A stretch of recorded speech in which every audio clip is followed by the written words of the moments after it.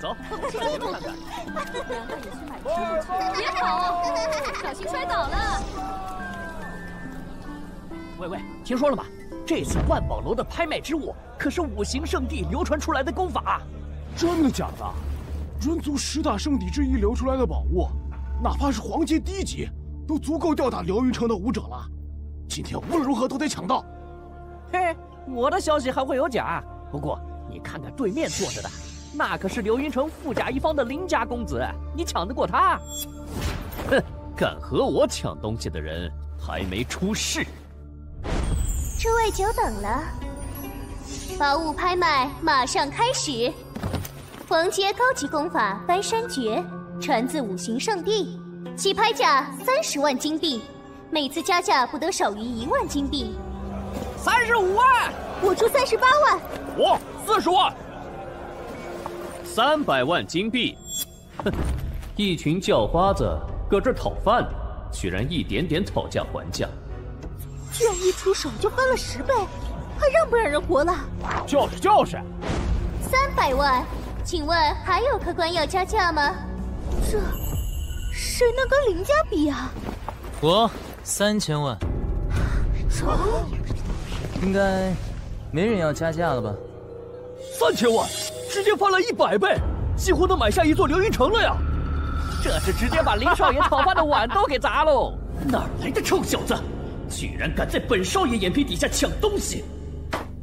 若没有人要加价，就由这位出价3000万的公子中标。少爷，切莫逞一时义气，咱们今天来的目的，本少爷自然知道，不用你多嘴。成交。哎，散了，只有穷人受伤的世界达成了。啊，真没意思。诸位请留步，诸位请看，这才是今天的压轴宝物——登天令。起拍价200万金币，每次加价不得少于10万金币。登天令，居然是传说中的登天令！少主，这是心儿姑娘梦寐以求的东西。咱们若想和城主府结亲，必须搞到手啊！兄弟啊，登天令是什么？你在逗我吗？凡人想进圣地修行，比登天还难，需年纪在20岁以下，资质达标，修为达标，且通过入门考核。这登天令是圣地长老游历世俗时因缘赐下，可以免去以上种种条件，直接进入圣地修行。哦，那照你所说，相当于这个世界的免考通行证了。哼，刚刚一下就挥霍3000万金，这会儿居然连登天令都不知道，看来是个一夜暴富的乡巴佬，来万宝楼商会找存在感来了。刚刚本少爷大发善心，才让你成了一次威风。这登天令必是我的囊中之物，5000金，1亿金。什么？我说1亿金。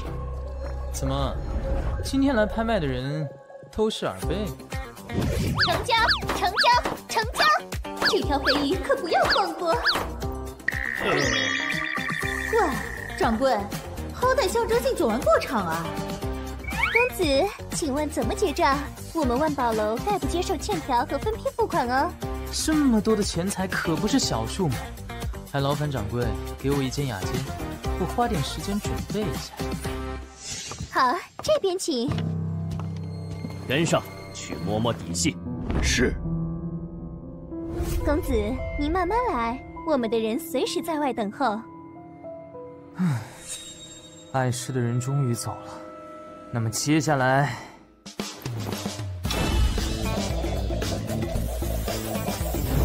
该好好进货了。如您所见，白衣凡人，现在拥有穿越2界的能力。开始只是做饭时不小心割破手指，血恰好跌落在我的戒指。回过神来，便穿越到了这座大楼。这气功者飞天遁地，弱者养人鼻息的玄幻世界。不过更神奇的是，手里拿着的大白菜，居然也进化变成了一颗晶莹剔透、清气缭绕的灵书。小伙子，你看这颗灵草，500万卖给我如何？别理他，看看我出1000万。人生的第1桶金就赚了8位数，是靠一颗大白菜。每周2、周5更新，敬请期待。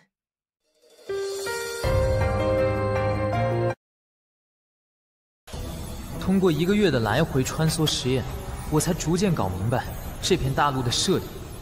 这望古大陆分为东川、南荒、西海、北原和中州5个主要区域，另有万古魔坑、仙墓、灵虚洞天等禁地独立存在。南荒和西海乃妖族地盘，魔族盘踞在万古魔坑。东川、中州和北原被人族占领。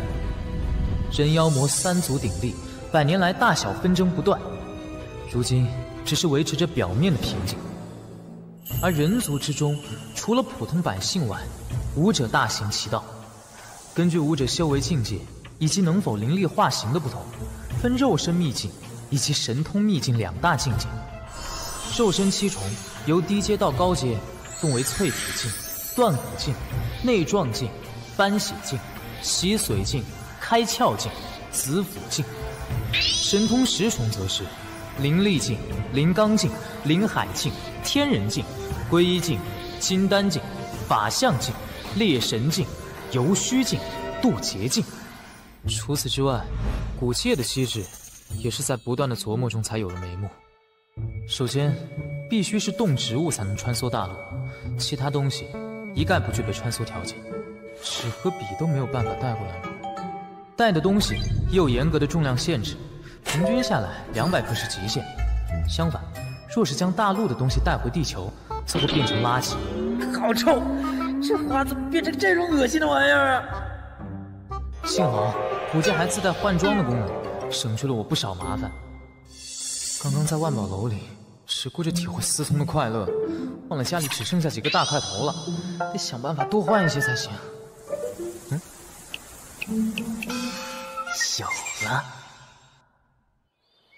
掌柜，这小子在房间都待了1天了，怎么还不出来？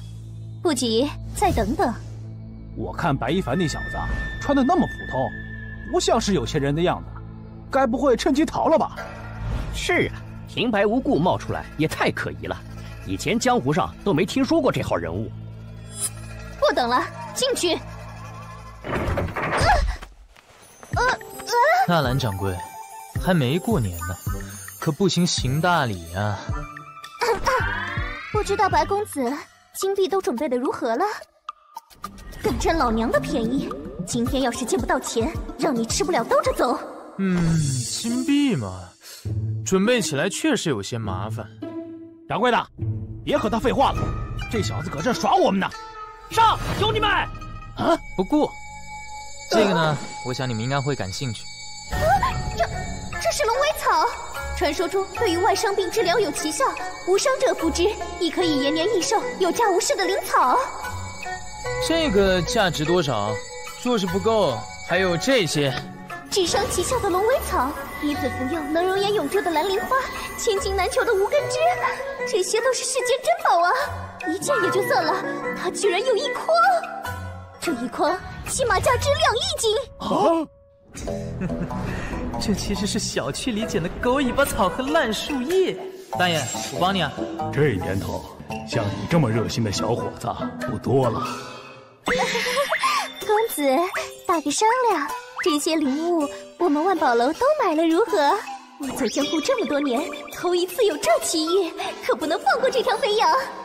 我记得1颗龙尾草价值4000万金币，若你想照单全收，轮到你欠我钱了吧？我们这儿还有商铺，公子看上什么尽管挑。那我就不客气了。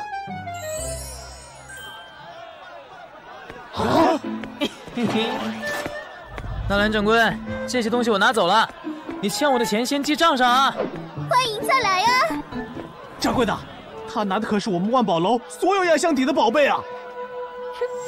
你不懂，这叫长远投资。能拿出这么多天才地宝，反而当成垃圾一样对待的人，能是什么泛泛之辈？每周2、周5更新，敬请期待。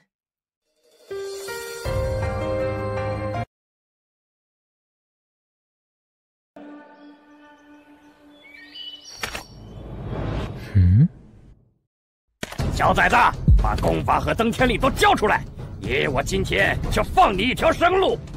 就凭你们这些废物也想抓我，再早个几百年吧。去死吧！遁地术，走。人呢？幸好穿梭次数还没用完，不愧是玄幻世界，杀人越货这般情节，居然这么明目张胆。古界一天只能来回各穿越一次，看来还是欠缺考虑。在拍卖会大肆张扬的同时，没有做易容，估计后面会麻烦不断。看来得快点学会功法才能自保了。其实之前并不是不想修炼，只是通古大陆的功法晦涩难懂，根本无从下手，完全看不懂。啊，等等，这是功法居然变得好简单！原来如此，看来如果将那边世界的功法带回学起来，就不费吹灰之力了。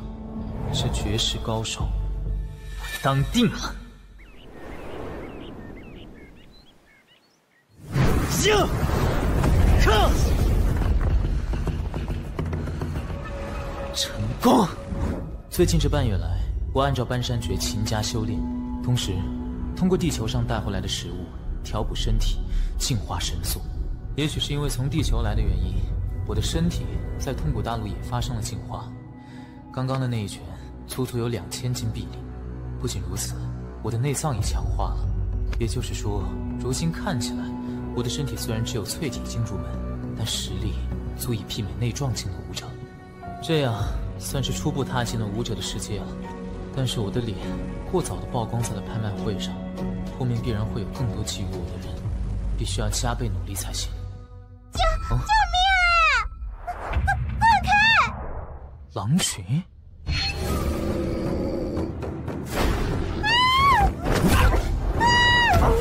哦。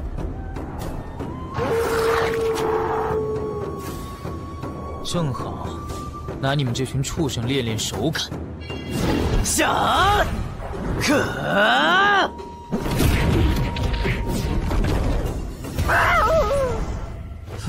解决了。啊！哇！少侠，好厉害！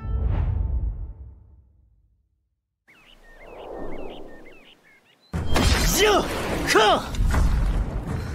一凡哥哥，你真的太厉害了！用力！有了这些木材，咱们木家村新建的房子就都有着落了。没事儿，这不算什么。小兄弟，我叫木铁，是木家村村长的儿子。今天多亏你救了我女儿若若和村里的人，我们欠你一份恩情。你虽然武艺高超，但这山里还是太过危险，不如和我们回木家村吧，那里安全些。那天碰巧解决狼群后，便受到素不相识村民们的热情邀请。哥哥说的没错，你既然没有地方落脚，就去我们木家村做客，你想住多久就住多久。那就恭敬不如从命了。正好我也缺个僻静的地方修炼搬山诀，便顺势答应了下来。这几日我也从淬体境突破至断骨境巅峰，但最近似乎实力增长的速度没有之前快了，想来是修炼遇到了瓶颈。内壮境顾名思义，便是要修炼五脏六腑，使内脏变得强大，哪怕吞下去一块石头都能消化。搬山诀上说，使用高级妖兽的内脏对突破内壮境颇有帮助。那等回到地球，买些内脏来补补。若若，准备好了，可以出发去集市了。一凡兄弟，闲着也是闲着，不如和我们一道去集市看看。集市？狼皮，上好的狼皮，瞧一瞧，看一看嘞！野猪牙，又粗又长的野猪牙，放在家里可以镇宅辟邪。拿好，这是您的兽皮。多谢。多亏了白兄弟啊，上好的狼皮全都卖出去了。木铁叔，你客气了。既然都卖完了，一凡哥哥，你带我出去玩吧，我想去那边买糖葫芦吃。等木铁叔收拾完，一起去吧。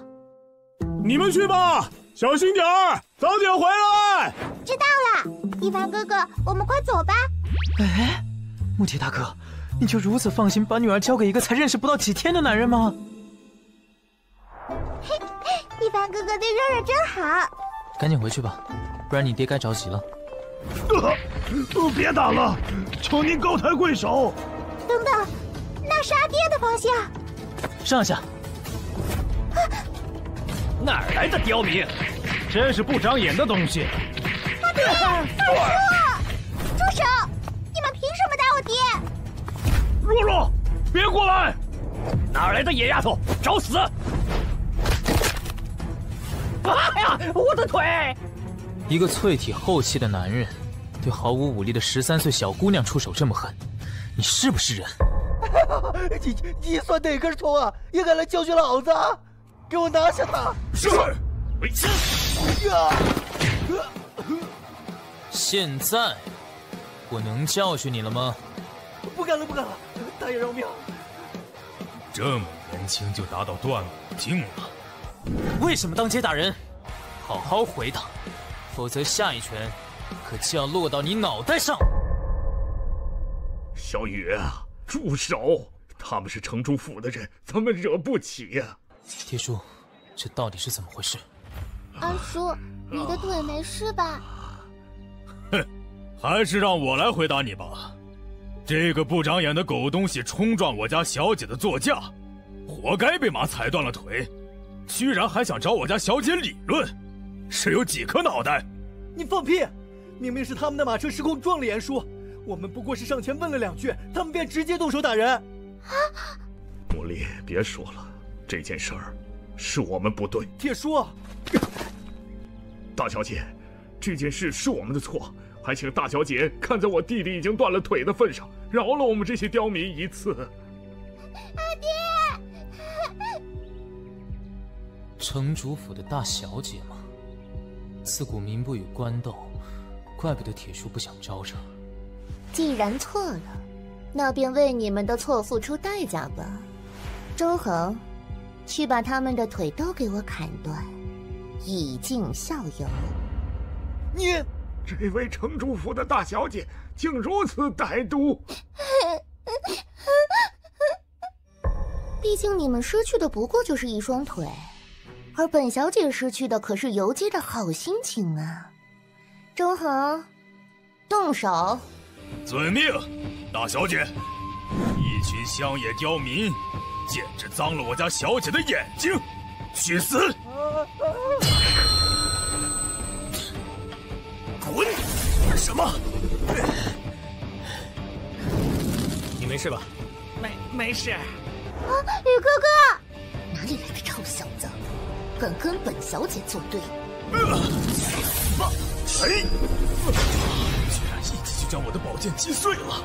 该死，太强了！哼，没见识的乡巴佬，这盔甲可是城主大人上次给我的，刀枪不入，任凭你再厉害都无法击。大你没事吧？哈哈，开了眼了，我还是第一次看到城主府的统领吃瘪呢。小声点儿，当心被打。滚开！我定要亲手宰了这小子！哎，龙狮拳，哎，这是什么？哈哈，果然是乡野刁民，居然连武技都不知道。爷爷我可是搬血境初期，气血外放，难道还拿不下你一个断骨境的小子不成？如果比我高2个境界，还就这点水平，你实在是弱爆了！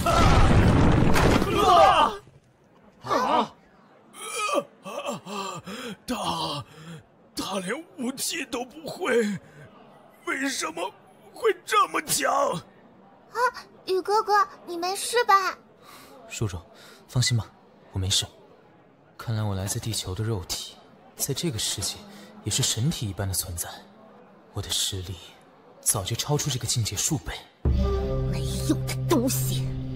来人，去城主府调兵，把这群暴民抓起来，统统的关进地牢。是，大小姐。糟了，若是官兵来了，我们全村人都没有好果子吃。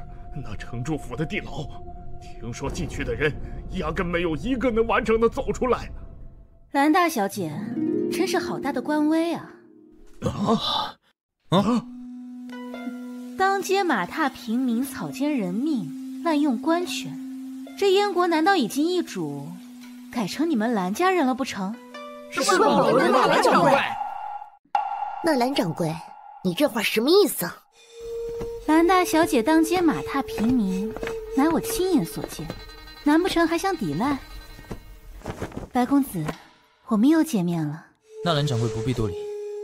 一凡哥哥，你们认识？啊，刚刚听人说，这个漂亮的大姐姐是万宝楼的掌柜，那可是流云城最大的商楼。一凡哥哥怎么会认识这样的大人物？真是没想到啊！堂堂纳兰掌柜居然会认识一帮刁民，哼，真是开了眼啦！民乃国之本，蓝大小姐身为流云城大小姐，却整日称呼百姓为刁民贱民。不知道此话传到王城中去，会不会引起非议？纳兰柔，你这是在威胁本小姐。威胁谈不上，但若是今天你想带走他们，须得过我们万宝楼这一关。万宝楼乃我燕国第一商会，底蕴强大，高手如云。若是贸然得罪，只怕后患无穷。既然纳兰掌柜肯为这一帮百姓求情，那本小姐就破例放他们一次。我们走。是。得救了，得救了！太好了！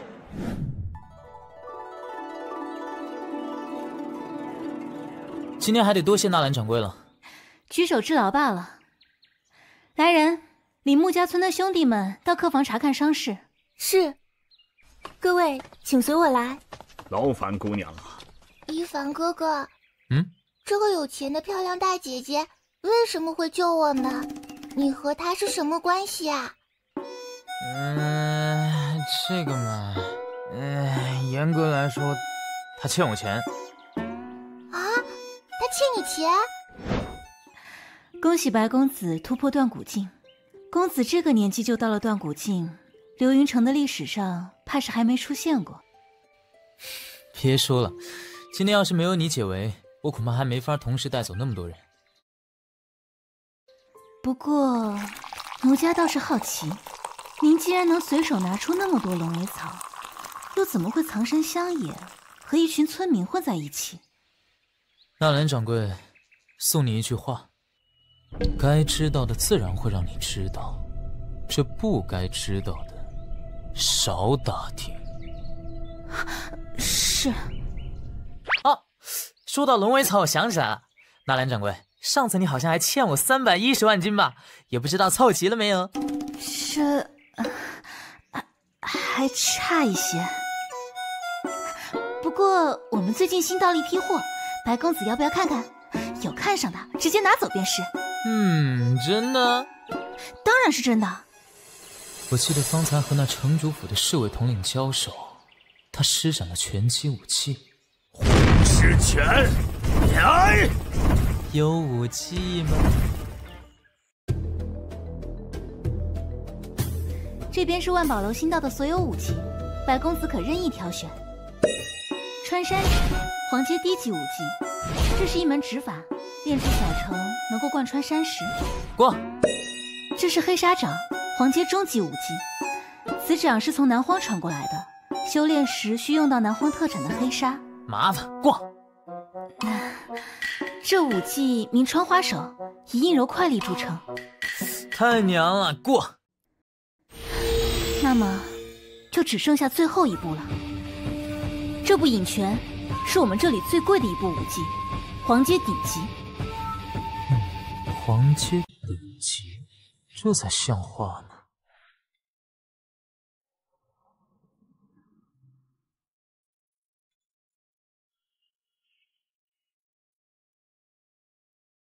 这黄阶顶级的武技想要入门，就算是天才，也要2-3个月苦练。一凡哥哥，你终于出来啦！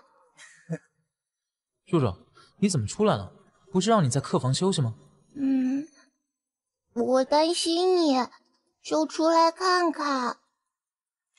雨公子和若若妹妹的感情真好，不知道的还以为你们是亲兄妹呢。简直是小跟屁虫一个。对了，若若，这个你拿去穿吗？啊，这是送给我的。是呀，若若妹妹，这是白公子特意给你的。哎，这件衣服挺漂亮，也一并包起来吧。公子好眼光，这件火绣流仙裙乃是上好的岩蚕丝制成，不仅精美美观，还能温养经脉，暖宫益阴，送给女孩子再合适不过了。谢谢一凡哥哥。不客气。白一凡大哥，纳兰掌柜、严叔他，你们还是快去看看吧。蔡大夫，情况怎么样？病人下半身经脉俱断，这双腿怕是保不住了，想再行走怕是不能了。二叔，蔡大夫，就没有别的办法了吗？能保住命已经是万幸了。怎么会？二叔，严叔，除非是传说中的大能出手，亦或是神药现世，才有一线生机。可这世间哪有什么大能？又上哪儿找那么多神药啊？或许还真有。啊，真的吗？终于到点了。今天这个破班就上到这儿了。等等。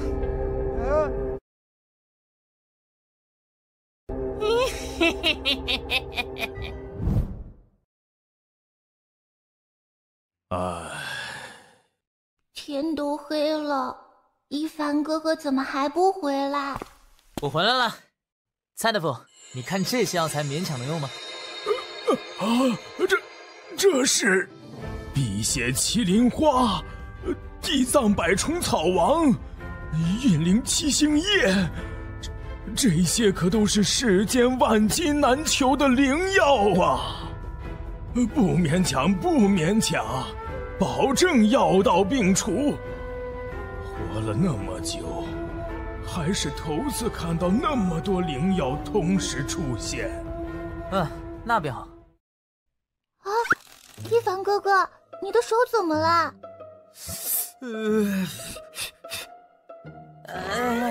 这个嘛，红花三七马钱子，还有什么能治疗腿伤的，我都要买。喂，我这可不是……疼！可不是感应门啊！一时情急，回到现在还以为身体依旧是断骨境。二叔，都说了让你多休息，你怎么又下地了？我自己的身体我自己清楚，现在我这腿跟石头一样坚固，你就别瞎担心了啊！对了，你的一凡哥哥呢？他打猎去了，说是病人要多补充营养，还神秘兮兮的不让我们跟去。拳撤！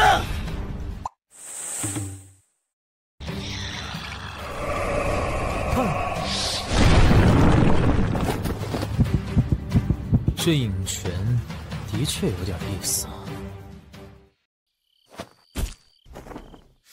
啊！终于结束了。纳兰柔曾说过，皇阶顶级的武器晦涩难懂，想要入门，即便是天才也要经过3个月苦练。但经过地球的简化，这复杂的秘籍早变成傻瓜式的讲解。他要是知道我如今已经影拳圆满，还突破到内壮境后期，估计能惊掉下巴。不过为了突破内壮，已经狂吃了好几天动物内脏，那味道可真是毕生难忘。一凡哥哥，今天也是你最爱的猪肝鸡脸鸭肠腰花蛇胆汤。再去弄些野味给严叔补补就回去吧。啊，对了，再摘点野果子，若若那丫头最喜欢。谁？既然来了，就别躲躲藏藏的，出来吧。小子，竟然被你给察觉了，那就别怪我们等下不给你留个全尸了。是城主府的兰大小姐派你们来的。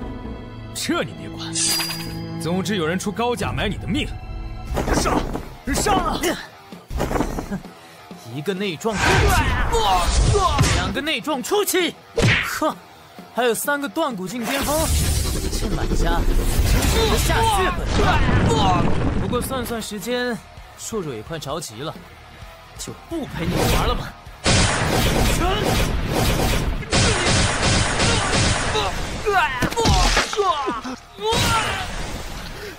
武技，你居然会武技！情报上明明说你不过在断骨境，不会任何武技。咱就是说，有没有一种可能，情报有误？以他刚刚出拳力道，完全可以震碎我们的内脏和骨头，却故意没下杀手，竟然能精准控制力量至此吗？说，雇主是谁？说了就给你个痛快。去道上打听打听，我们暗杀门可是流云城内最大的杀手组织，我们死都不会出卖雇主的消息，干脆点的杀了我们吧。哦，没想到居然是条铁骨铮铮的硬汉啊！那我也不难为你们，暗杀门是吧？我花双倍的钱买雇主的命，这生意干不干？哼，暗杀门可都是专业的杀手，绝对不会被收买。是吗？这除非开的价钱实在拒绝不了。如何？大人放心，暗杀门保证，白云城内不会再有杀手敢做您的生意。至于雇主，请宽宥我们时间，任务成功再向您复命。去吧。无论你是什么来头，想杀我，那便先尝尝黑吃黑吧。不过，还是得想办法再买几部武技才行，起码也要突破斑血境，在流云城才能横行霸道啊！纳兰柔那个小贱人，居然为了几个乡野刁民与本小姐结仇，是真当我城主府不敢动他万宝楼吗？我们希儿石的大铁，自然不和那自甘堕落的纳兰柔计较，小心别气坏了身子。看，这是珍宝阁最新款的金簪步摇，我命人排了好久才取到的，戴上就别生气了啊！这还差不多。等等，那是，怎么会是他？林云凯，你这个废物！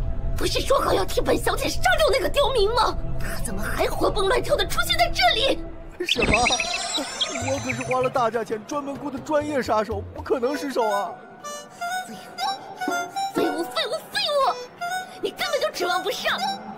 本小姐亲自来收拾他。星儿，别走那么快，等等我。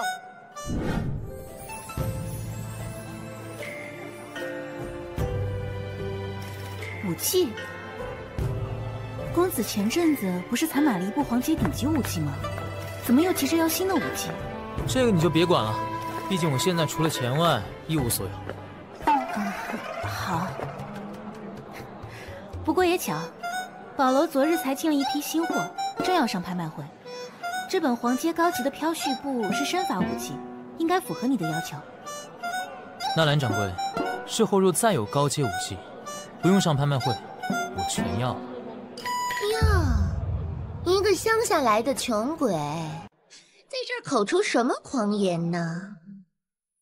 纳兰掌柜，这个人今天看中的东西，本小姐全要了，无论他出多少，本小姐愿出3倍的价格，卖他不痛快。不好意思，兰大小姐，万宝楼自打开门做生意，规矩向来都是价高者得。什么？难道这个刁民出价还会比本小姐高？开什么玩笑！他要是付得起，本小姐今天就当众从万宝楼爬出去。啊，此话当真？本小姐一言既出，驷马难追，在场这么多人都可以作证。不过，若你付不起，就给我跪下，舔本小姐的鞋。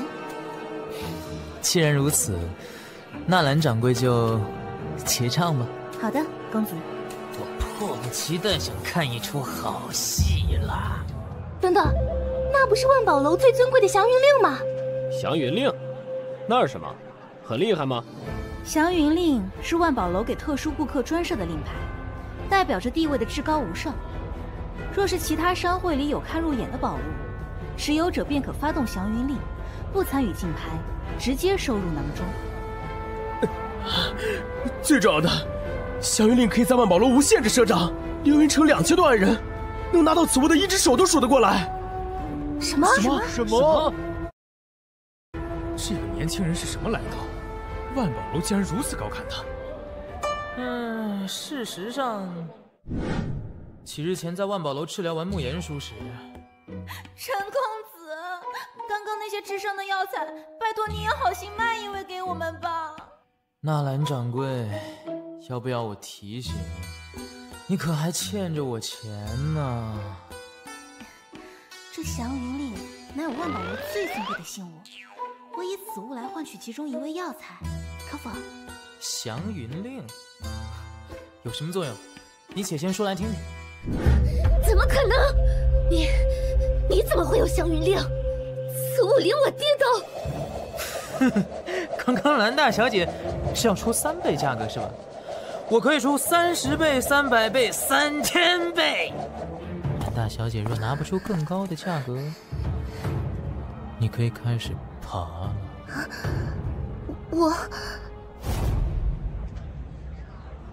你有看见我家希儿吗？那是谁？就是美若天仙、魅力满满、漂亮还气质独特的咱们城主府大小姐啊！啊，城主府大小姐呀，漂不漂亮我不知道，气质确实是挺独特的。不愧是大小姐，一言既出驷马难追呀！大小姐再快点，不然就天黑了。希儿，可恶啊！本小姐什么时候受过这种屈辱？兰大小姐，若你认为我白一凡是任人捏扁搓圆的软柿子，那你的算盘就打错了。我白一凡不惹事，但也不怕事。若你再敢犯我，有一次。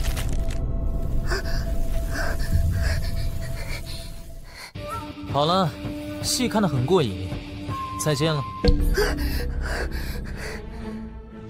给本少爷闪开！希儿，你没事吧？林云凯，我改主意了。我要让他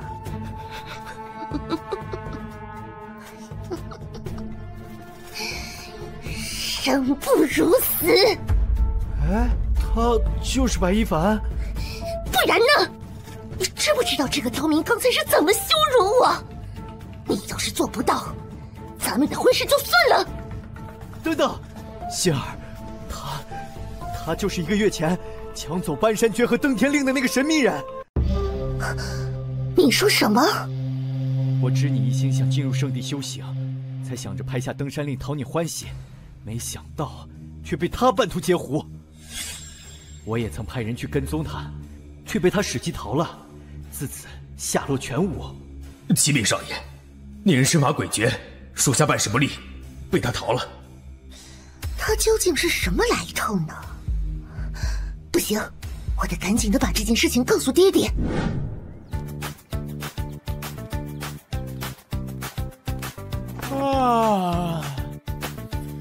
还是自己的床睡得舒服啊。昨天才新买的飘絮布，共有108种变化，原本的确十分复杂，但经地球法则简化后，才1夜已经全然掌握。以引泉之力度，再加上飘絮布的迅速，如今就算碰到搬血境顶峰武者，我也能斗上一斗。好了，再下楼去采购一些修炼资源，便回去吧。一凡，你在家？为什么微信不回消息？刚刚敲门也不开。郭姐，抱歉，刚刚我在卧室睡觉，实在没听见。糟了，忙着修炼，居然忘了今天得交房租了。别以为糊弄过去就行了，说好的月底结清房租，钱呢？我错了，姐，这些我先给你，我还要留200生活费，下个月我一定补齐。我说一凡，你怎么回事啊？就是去端盘子，一个月也能挣3、4千。你这么壮实的小伙子，怎么连房租都付不起了？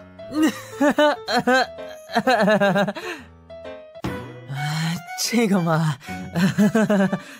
白天在异世界忙着修炼，只有晚上才回来赚点钱，自然挣不了多少。那拿着吧，200块在杭城，你要怎么活呀？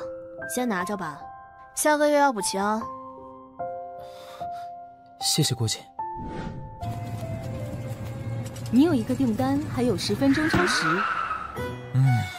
在异界吃喝不愁，挥金如土，一回到地球就被打回原形了。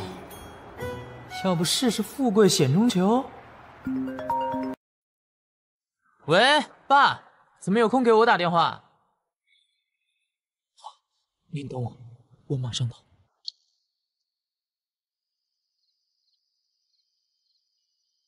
肇事司机抓到了，酒驾，没有保险，现在连房子都抵押给了银行，亲戚朋友也全见了个遍，可后续治疗费还差30万，也不能保证他能醒过来。小凡，是爸妈对不起你呀！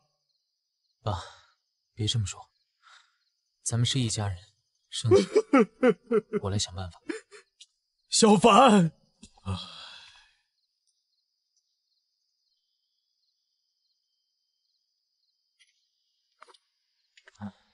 真是忙成专挑细处毒，厄运专挑苦命人。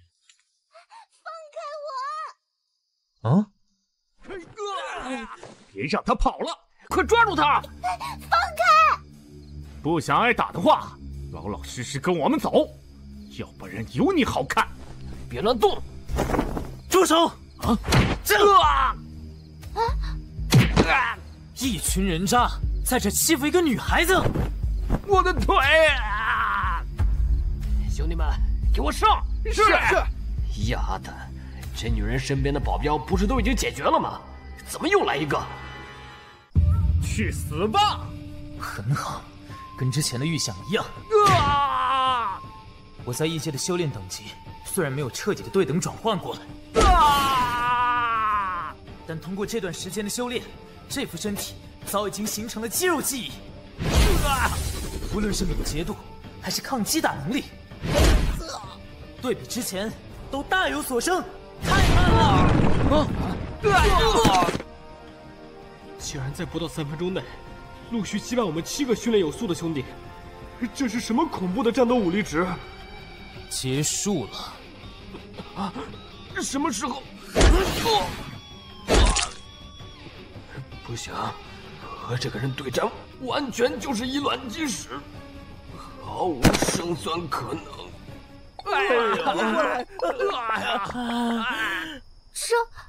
喂，你应该没受什么伤，虽然不知道为什么这些人盯上你，但还是快点回家吧。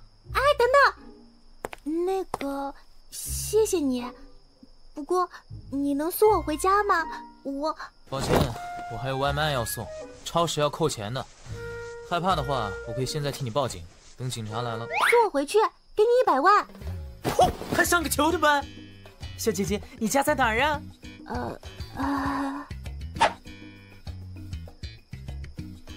抱歉啊，白一凡，让我先和家里人报个平安。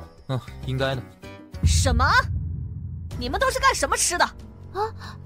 要是蓉蓉有个3长2短，你们全都原地自杀吧！大小姐，大小姐，我们一定会找到2小姐的。姐，蓉蓉，你好，初次见面，我叫白一凡。我回来了。姐，我以后再也不随便乱晃了。平安回来就好，回来就好。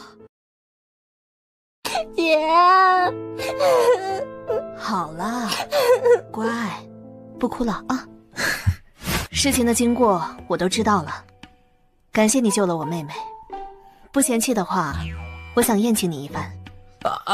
用不着那么客气，宴请就不必了。你妹妹答应会给我100万作为酬金，这个承诺。啊？什么？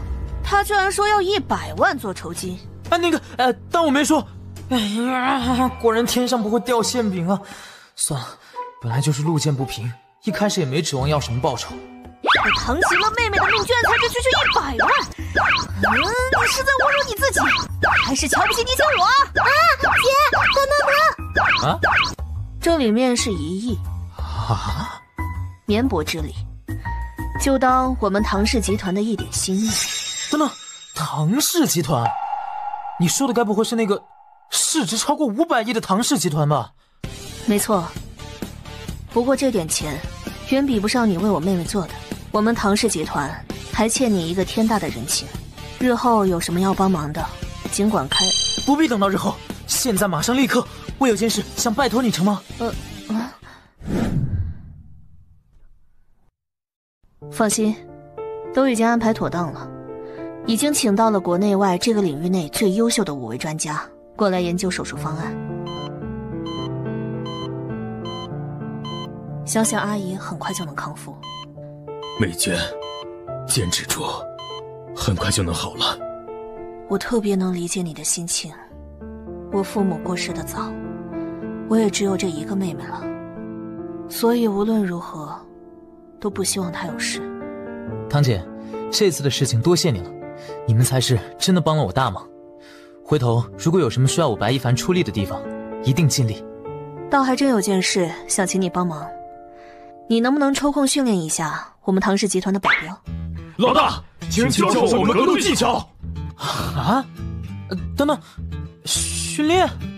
实不相瞒，不久前我曾派人去调查那些对蓉蓉下手的人，我猜的没错，就是商业对家过来的，目的是打算以此牵制唐氏集团。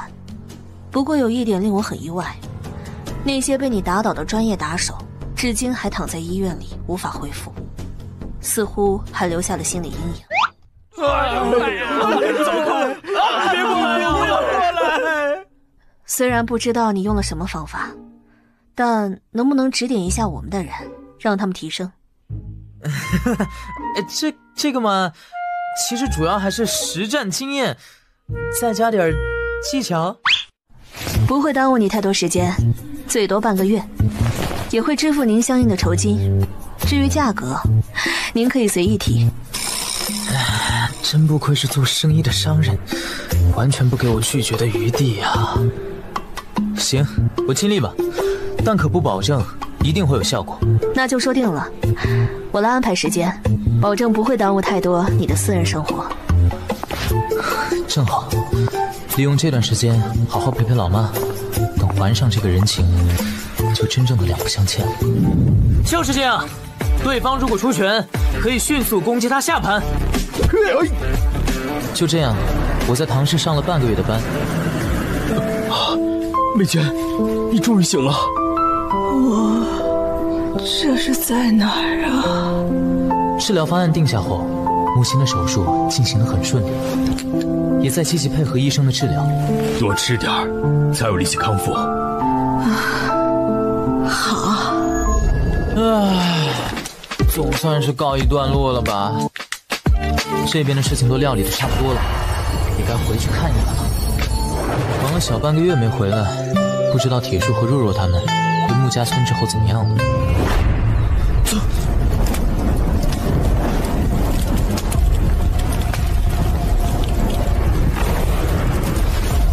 怎么会这样？叔叔、铁叔、叶叔，你们在哪儿？大公子，纳兰掌柜，你总算回来了，我们一直在等你。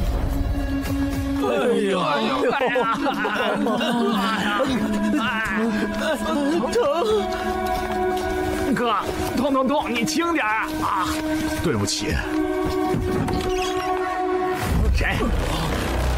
铁树、严叔，是我，一凡，一凡，你回来了。一凡，是一凡回来了。铁叔，看见你们没事，真的是太……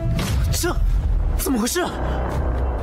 铁叔，你的右手还有大枪。没事儿，只是手断了。幸好大伙都还有命，不是吗？等等，若若呢？我怎么没有看见她？若若她……疼。若若乖，要清洗伤口，换药了。换了药好起来就不疼了。好，这是我不要上药。若若，你冷静点儿。太爷爷，你让我去死吧！我不要像个怪物一样活着。若若，若若乖，睡一觉就好了。一凡哥哥，你终于回来了。命算是保住了，只是这烧伤太严重了，全身上下几乎都没有一块好皮。貌美如花的小姑娘，正是天真烂漫的年纪，不知道下半辈子要怎么办啊！谁干的？罪魁祸首是林家，还有程主府。说吧，今天什么事？兰伯父，小侄没什么事，就是命人收集了几箱零食，想要送给兰伯父，是我作为晚辈的一点心意。这些零食品质不错，你用心了。金儿看人的眼光不错，是个好孩子。伯父你喜欢就好。哼，上赶着巴结我父亲。白一凡那小子呢？怎么过了那么久还是没找到啊？不是说要替我挫骨扬灰出口恶气吗？就这么点能耐啊？心儿，消消气，消消气。金儿，休得再胡闹！白一凡此人凭空出现，财力雄厚，堪比帝国。之前我听卡尔所言，他甚至还可以技压暗杀门一众高手，反向买通，实力莫测。玉琴此人，不可操之过急。啊，爹！好了，你在万宝楼所受之气，为父知道。我已让凯儿带着人马将穆家村屠村，也算是为你出了口恶气。你就别折腾妈妈。不过我们最后清点尸体的时候，发现穆家37口贱民，还有10余口不见踪迹，也不知剩下来的人究竟去了哪儿，莫不是被人救了？那就全城下通缉令，穆家村余孽和那个白一凡，挖地3尺也要给我找出来。是。事情就是这样，我在流云城算是有些人脉，得知了城主府要动手屠村的消息，于是便立刻安排了一些人手。可惜林家下手太快，等我的人赶到，整个村子已经守不住。危险！房子要倒了！这里面还有一个人没救出来。可恶！居然连婴儿都不放过！快！这个人还有气！若若当时躲在女缸之中逃过一劫，但也因为火势太猛，是他们当中烧伤最严重的。以我的能力，只能做到如此了。纳兰掌柜，这个恩情我白一凡记下了。白公子，接下来你打算怎么做？杀！不行，城主府和林家都有搬血境的武者，而且还不止1名。那城主蓝钱实力更是达到了肉身5重洗髓境，5马都不能分其尸。而且据说他还有一件高级法器傍身，你杀不了他。我虽不喜杀戮，但若谁要杀我亲友，我也绝不会心慈手软。肉身5重又如何？我偏要宰了他们。不过在那之前，要麻烦你照顾他们一阵子。现在，我还有更重要的事情要做。黄陵、川芎、黄柏、冰片、香油。哎，我说小哥，你家是有什么人烫伤了吗？怎么最近来买的都是烫伤类的药材啊？这你就别问了。好嘞，您慢走。虽然是位大主顾，但总是神秘兮兮的，可真是个怪人。一凡啊，你真的不和我们一起去旅游吗？你们放心去马尔代夫吧，钱的事不用操心，卡里还有50万，都是我当教练挣来的，够你们在那边玩上半年。妈的病刚好，正好你陪她去散散心。哎，一凡，孩子长大了，有他自己要做的事情。咱们做家人的，应该是孩子永远坚实的后盾，而不应该成为阻碍他前进的负担。来了。大晚上的，谁发这么多消息？顾姐，我有事要出去一段时间，拖欠的房租已经补齐，直接转你微信了。余下的钱就当我提前支付之后的房租。之前的事，真的多谢你了。没看走眼，还算是知恩图报。能提前支付房租，看来是找到工作了。不过，该不会是死要面子活受罪，下个月就要喝西北风了吧？等等，10万？这臭小子到底是干了什么？蔡大夫，这些药材真的会有效果吗？如果按照上古秘方来说，是不会出错的。只是，我真的很想知道，你是怎么这么快，就凑到传说中神龙见首不见尾的10味药材的？快吗？我倒是还嫌慢了。古界能带的重量有限，这些天只能一趟趟的来回筹备。哎，可恶，超重了，还得再小一点是吗？纳兰掌柜，我们来了。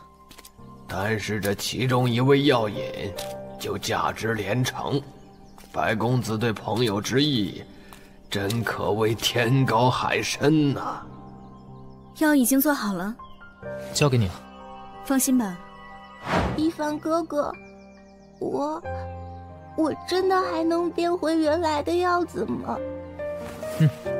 相信我，等你好了，我给你买10件好看的裙子。你不是最喜欢穿漂亮裙子了吗？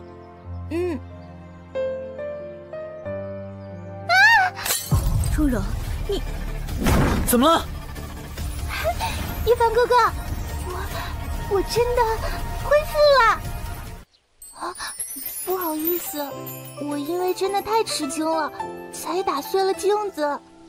若若呀，我这把老骨头被你吓的，还以为出什么事了。若若，变得比之前还要漂亮了。谢谢一凡哥哥。谢谢颗龙尾草独自闯荡江湖，身后还有数不尽的灵药宝库，它究竟来自什么地方？纳兰掌柜，这些龙尾草算是我给你的谢礼。另外，我这里还有一事拜托你。公子请说。请把万宝楼所有的高阶武器都拿出来。还有，我想要选一个地点闭关，越快越好。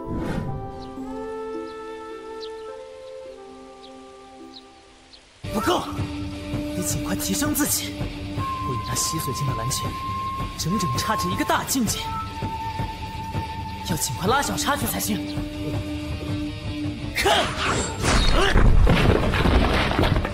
再来！烈阳斩！不够，这些还远远不够。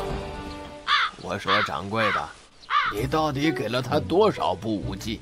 他这样没日没夜的练下去，真的不要紧吗？还有，莫不是我老眼昏花，居然将高级妖兽的血当水一样喝？蔡大夫，江湖上的事情少打听，他现在拿出什么，我都不吃惊了。暴雨之法，红月斩。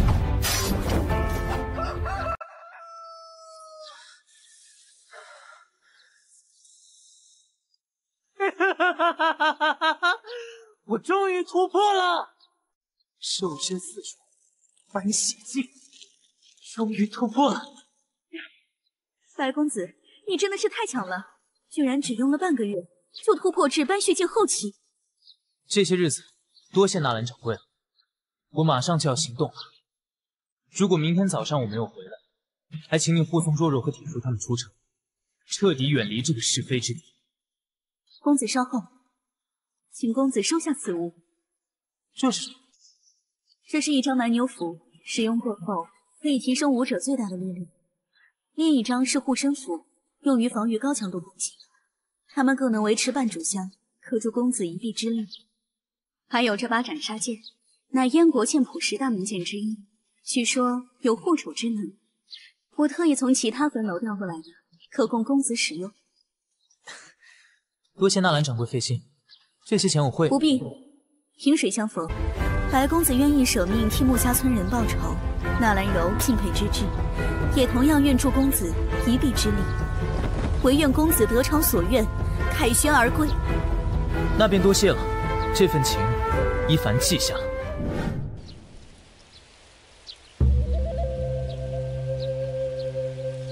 就是这里了吧？什么人？阴府重地，闲人！啊，这小子好快的速度！我是取你们狗命的人，复仇开始了。爹，你放心，我很快就能娶到心儿了。好，好，好。只要和城主府攀了亲，日后这流云城还不是我们林家的天下？哈哈哈哈哈！不愧是我林大富的儿子，真有出息。什么声音？是谁？快出来！也敢来我林家捣乱！老爷，救我！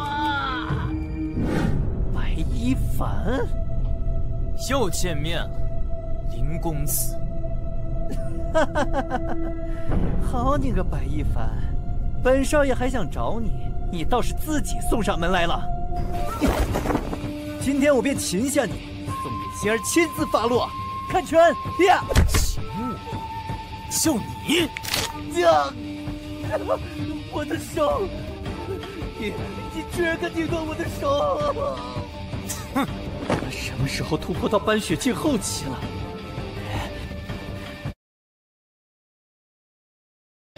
我不仅敢弄断你的手，还敢弄断你的腿，凑你一个好事成双！凯儿，爹，快逃，去找城主来！好，凯儿，你撑住啊！哼，想逃？是不是有点晚了？你不能杀我们。为何？穆家村之事，是我父子二人奉城主之令做的。你若是杀了我父子，城主大人也绝不会放过你。哦，对，我和希儿已经定下婚约，算是蓝城主的半个女婿。动我和我爹试一下。爹，试试便试试吧。你居然真的敢！白一凡，你别杀我！我愿意把整个林家所有的财产都送给你，求求你别杀我！林家的财产？哈哈哈哈！真是笑死我了！把你们林家打包卖了，能值几个钱？1000万金币，还是5000万？看在你快死的份上，也不怕告诉你，我随便拿出的一味药材，就价值几千万。甚至上亿金币，你说我看得上你们林家这3瓜2枣吗？对不起，我错了，你饶了我吧，不要杀我呀！不必和我道歉，若真心悔过，就和你爹一起下去，为穆家村死去的人赎罪了。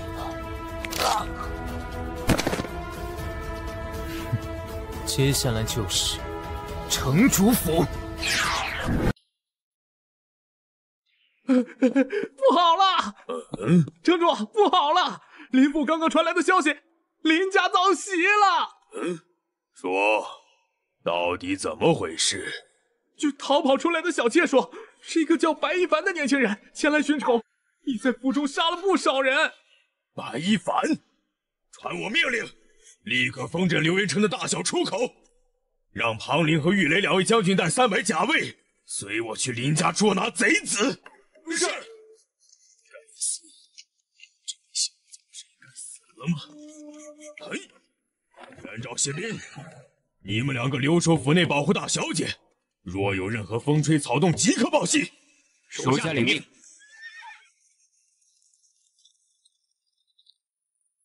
谢将军、袁将军，弟弟这是要干什么去啊？这么兴师动众的。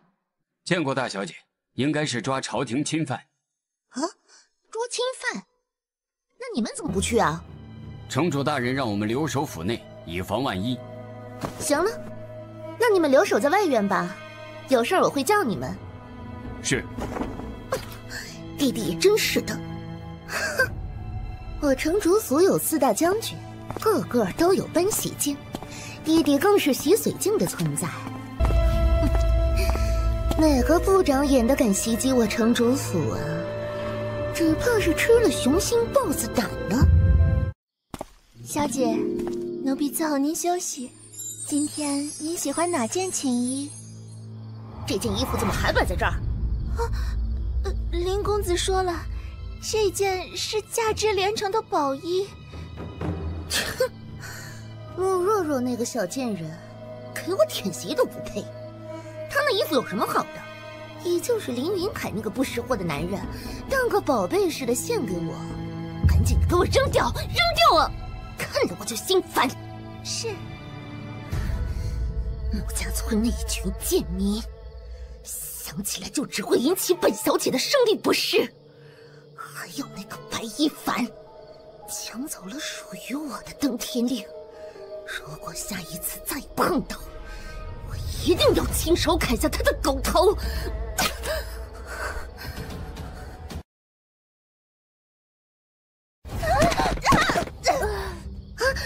红儿绿儿，你们怎么回事啊？蓝大小姐，你要怎么砍下我的头啊？你怎么会在这里？这里可是城主府，你竟然敢擅闯我城主府！城主府，那又如何？你别过来！来人呐！有刺客！不用喊，你院中的百名护卫，还有那2名镇守的搬血镜将军，已经全都被我杀了。白一凡一个人杀了2个搬血镜的将军，而且还是秒杀，我甚至都没有听到有什么动静。蓝心儿，你知道我为何而来吗？我记得我曾警告过你，不要招惹我。穆家村屠村，是你和林云凯一起策划的，对吗？林云凯已死，现在轮到你了。不要！白一凡，求你放过我！我才18岁，我还不想死。你只要不杀我，你让我干什么都可以，都可以。若若才13岁，穆家村那些被你们烧死的孩子，有些还尚在襁褓，他们又何其无辜！白一凡，我错了，你别杀我，你别杀我，我可以。对了，我还是处子之身，杀了我，你难道不觉得可惜吗？你这种毒妇，脱光了我都嫌恶心。不过，上天有好生之德，我可以给你一个活命的机会。你不是说弱弱不配给你舔鞋吗？那，现在把我的靴子舔干净吧。你怎么？刚刚不是说让你做什么都可以吗？我好，我舔，只要你不杀我，你让我干什么都行。哼，谭大小姐为了活命可真卖力啊！可恶的白一凡，竟让你得意一时半刻，我只需拖延到爹爹回来，定然让你五马分尸，不得好死。好了，舔干净了，舔干净了，就上路吧。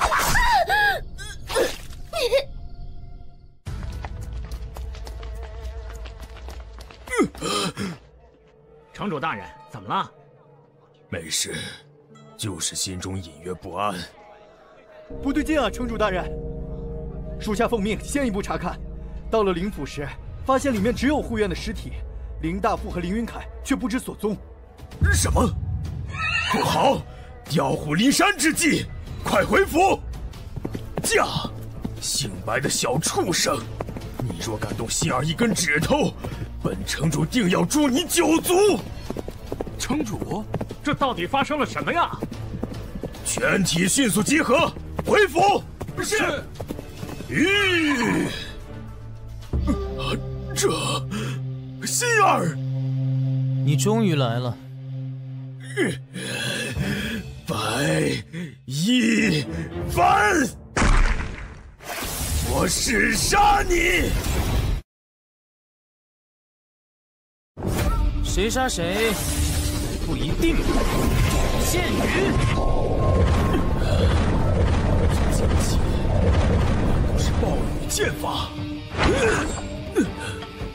暴雨剑法，传说中皇阶顶级的剑法，即便是我，也要花上1年时间才能入门。你小子前后消失不到2月有余，居然以内壮境的根基练成圆满了。你这老家伙倒是有点眼力，难怪你能杀了我城主府那么多高手。不过，区斑血镜想战洗髓镜，可谓不知死活。暴雨剑法第20，急雨。什么？可恶！天雷剑，这是给我破！是法器。小畜生，居然能逼我使出法器！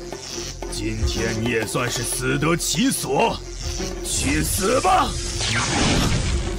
挑絮步，哪里逃？糟了，要躲不开了！小畜生，你跑？你倒是在跑啊！啊，这是怎么回事？居然毫发无损！蓝大城主，你这雷电之力倒也不怎么样。雷电之力被吸收了，这纳兰掌柜给的护身符真是好使。且试试另一张吧。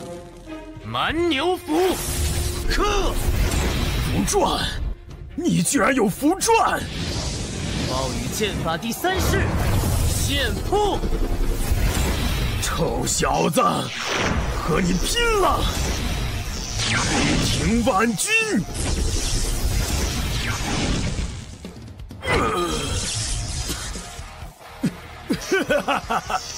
就算用了符传强化肉身，但想以力量和我抗衡，你还嫩了点儿。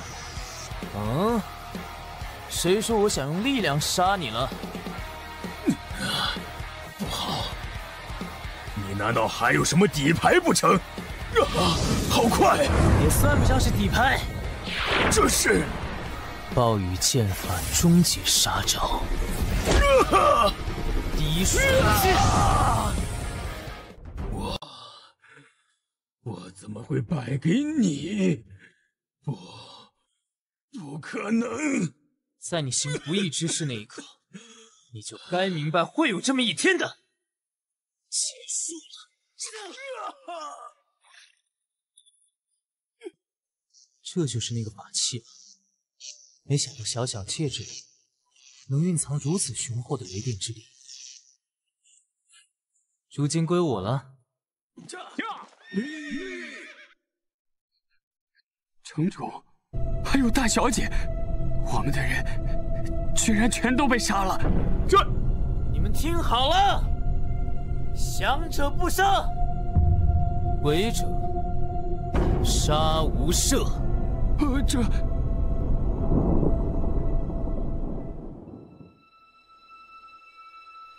这都过去这么久了，也不知道白一凡公子怎么样了。掌柜的，出大事了！啊，怎么了？难道说我们的人传来消息，林家的林大富和林云凯全都死了，城主和兰心儿4大将军也全部被杀，城主府被一把火烧了个干净，一夕覆灭啊！小心！老天保佑，他做到了，他居然真的做到了。4大将军个个都是斑血境，4人联手可战洗髓境中期，而白公子明明2个月前才刚突破内壮境啊！这流云城的天，怕是要变了。让开，都闪开点！出什么事了？这是什么？白一凡，燕国最新的通缉犯，斩杀此人头颅者赏100金，提供消息者赏50金。五官这人面相，不像是恶贯满盈之徒啊，怎么会被悬赏通缉？怎么回事？怎么回事？到底发生什么了？赏金低也就算了，怎么还把我画得这么丑？算了，既然如此，也该换个新环境玩玩了。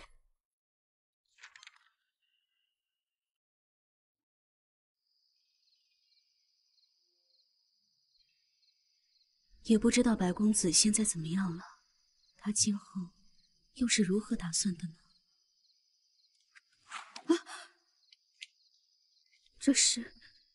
我马上就要离开流云城了，多谢这段时间的照顾。锦盒之内，乃我送给你与穆家村之人的礼物，可保你们一生衣食无忧。你我若有缘分，自有相见之时。后会有期，白一凡。啊，这些天才地宝，我以前居然从未见过。白公子，后会有期。上。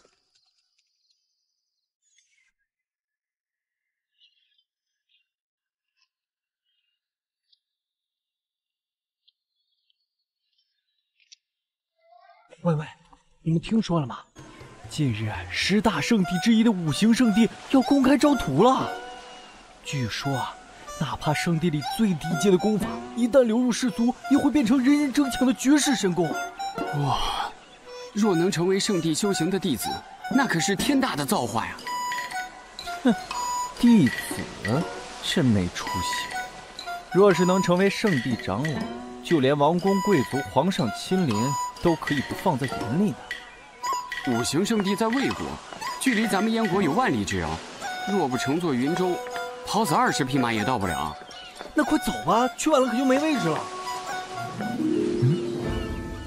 这就是传说中的云舟。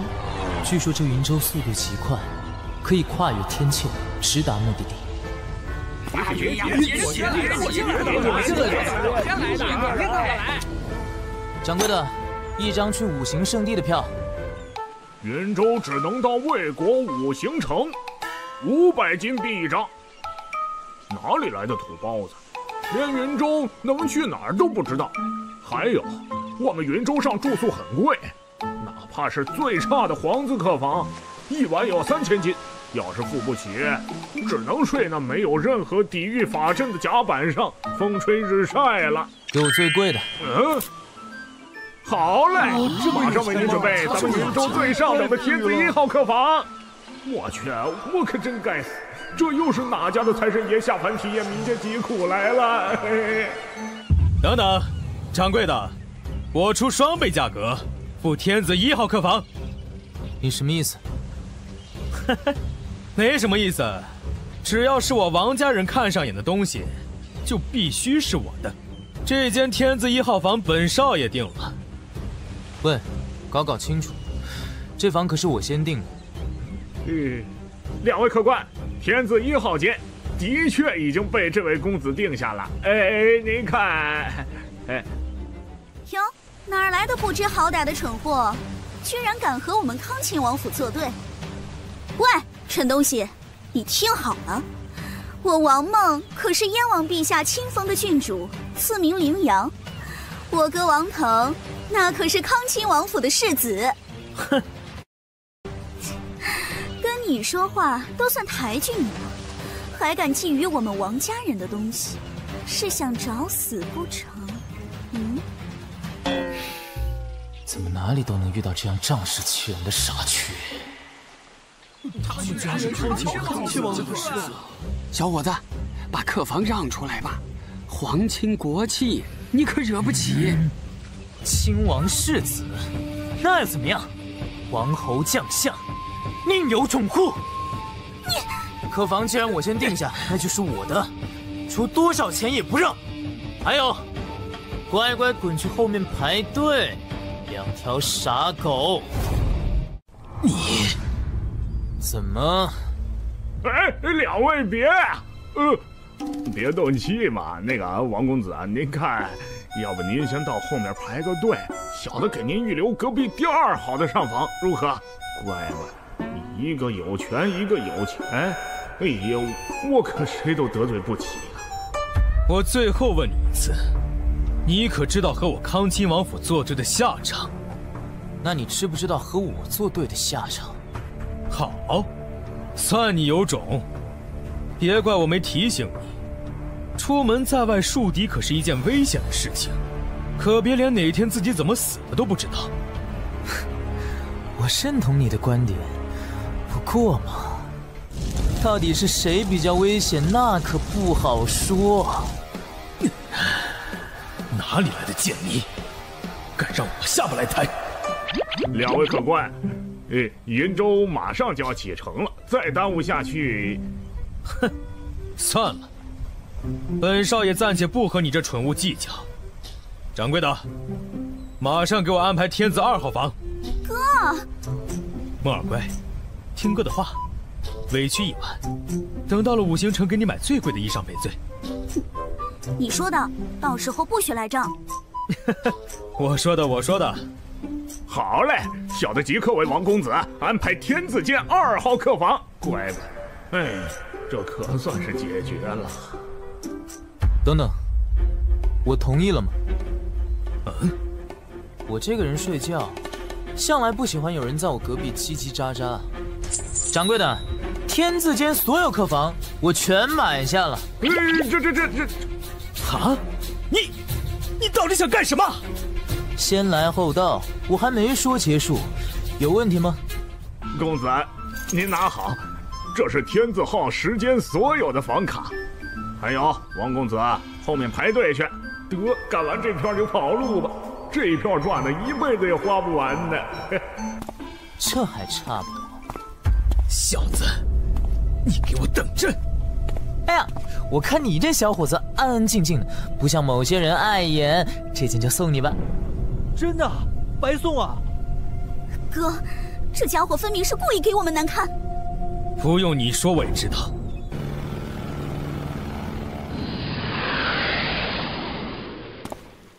你给我站住！小爷我有事找你。你是？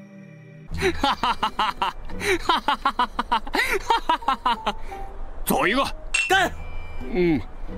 王侯将相，宁有种乎？说得好，说得真好，真是说到我心坎上去了。你到底是？我叫刘威，出身自5国的一个商会家族。你呢？你叫什么名字？白一凡，燕国人，我国是燕国的邻国，民风尚武，总体实力可比燕国强上不少。相逢就是缘分。你今日不畏强权之举，我刘威全部看在眼里，实在佩服你的人品，因此特意来结交。也不怕告诉你，我这次旅途是要去参加五行圣地的入门考核。那王腾、王梦两人若敢报复你，上门找茬儿，我刘威第一个不放过他们。今晚有兄弟我罩着你，你睡觉就放1万个心吧。我什么时候说过担心这事儿了？来，再走一个。今天我请一凡兄弟喝酒，咱们不醉不归。我看你才是上门找茬的人吧。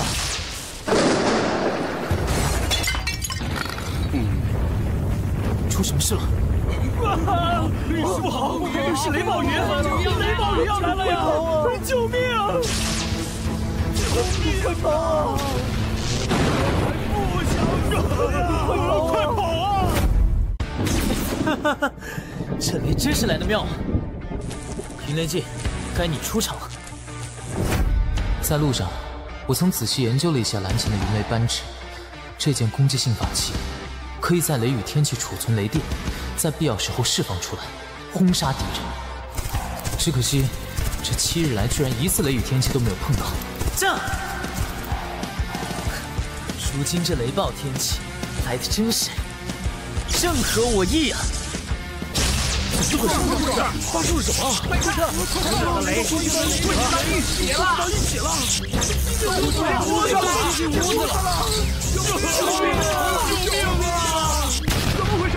我们天子坊不是有庇护法阵吗？为什么把所有雷电都从这里来了？哈哈哈哈！来吧来吧，尽情的吸收吧！成了，如此一来，底牌便再多添一张。你们看，哇，到了！五行城到了！哎呀，终于下船了。这就是五行城参加圣地入门考核的地方。我听说魏王为了讨好五行圣地，才斥巨资建造了这座城池，豪华程度比魏国王城都有过之而无不及。哦，真是百闻不如一见呐！这么多人，属实是有点夸张。这可是圣地考核，成千上万的武者从五湖四海赶来，汇聚在此，自然是人山人海嘛。你再看看天上，这些人是……嘿嘿，看见了吗？那可是神通秘境，这还是我第一次亲眼见到神通秘境的修士呢。神通秘境与气血外放不同，体内可衍生出灵力，飞天遁地，御剑而行，无所不能。这圣地果真来对了。肃静！这位啊，怎么了？这是我乃五行圣地内门长老严云松，负责本次入门考核。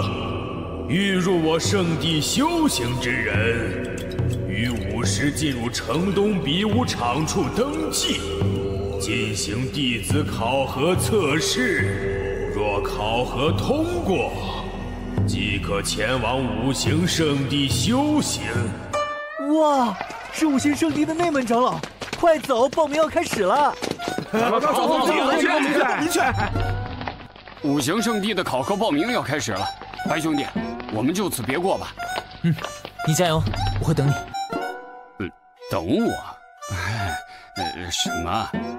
对不住了，兄弟，大哥，我不能再保护你了。你要是害怕的话，就找个地方躲起来，我千万别被那兄妹俩找到了，咱们就只能就此别过了，保重。哎，不说了会等你吗？保什么重？说不定很快就会再见了。报名登记的就在这里了，排好队的排好队。败了，李兄莫放在心上，你看我连进去比斗的资格都没有。洗髓镜，下一个。哥，是那小子。真是冤家路窄，没想到这家伙也想参加五行圣地弟子考核。哥，你到底什么时候替我宰了那家伙，出口恶气？小不忍则乱大谋，咱们先办正事要紧。待我们正式成为五行圣地弟子，在云州上受到的屈辱，定要让这小子以命相偿。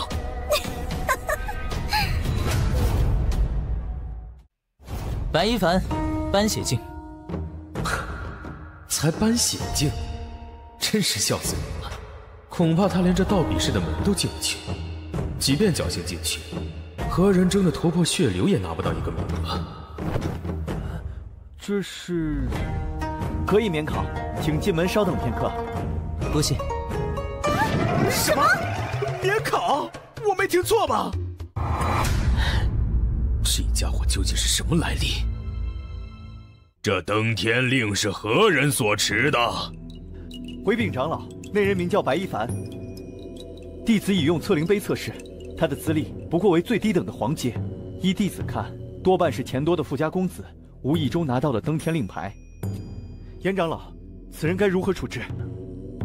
我五行圣地外门弟子最低门槛也是肉身五重洗髓境，他一个只有搬血境，还只是皇阶资质的小子，在我圣地只配当一个杂役弟子。不过，既有登天令在手，便破例赠他一个外门弟子的名额吧。是。搬血镜在世俗国家都能当个将军统领了，没想到在五行圣地，居然差点连外门弟子都够不上。来自地球的我，居然只凭了个皇阶资质，明明我的肉体强度早就超过几个大境界。算了，这里的资质评估真是莫名其妙。资质差就差点吧，背靠地球这个无限资源库，还能简化功法武器，只要日后勤加修炼，未必不能闯出一片天。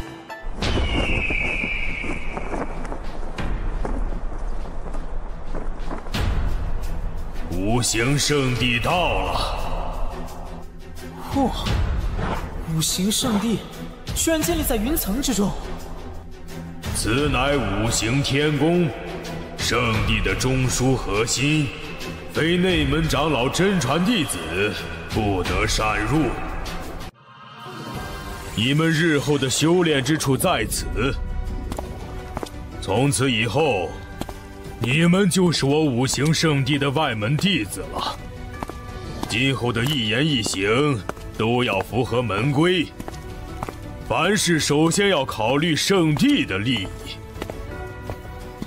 这是身份玉牌和各自居住的院落地图，你们自行前往即可。房中会有门派手册，务必仔细拜读。是长老。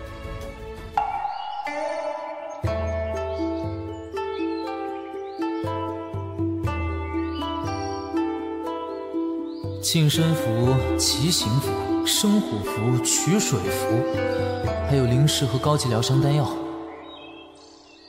圣地出手还真够大方的，价值几千万金币的东西，成为外门弟子居然直接送。望古大典。望古大陆分东川、南荒、西海、北原、中州五地，人妖魔三族鼎立。这个之前便已知道了。人族10大圣地分别是无为、黄极、五行、广寒、真武、战天、天书、多宝、紫黄、缥缈。其中无为圣地最神秘，门中弟子历来不超过5个，每一个都是精彩绝艳的盖世天骄。黄极圣地独占中州大地，底蕴实力最强，门派形式也最为霸道。真武圣地和斩天圣地分别以炼体和剑道为主。广寒圣地向来只收女弟子。五行圣地分金、木、水、火、土5院，乃新晋圣地，资历为10地中最年轻。10大圣地之中，黄极圣地最强。早知道就想办法奔着那边去了。虽说我现在有花不完的钱，走捷径也可以雇派保镖，但倘若自己是个废物，难免有人觊觎财产。只有自己变强，才是王道。我记得断骨、内壮、斑血3境都是讲究滋补，洗髓境却是要去除体内杂质，提炼气血纯度。想要再拔高实力，看来得要想办法洗髓排毒，益精换血才行。地球上有什么能让我洗髓伐精的东西吗？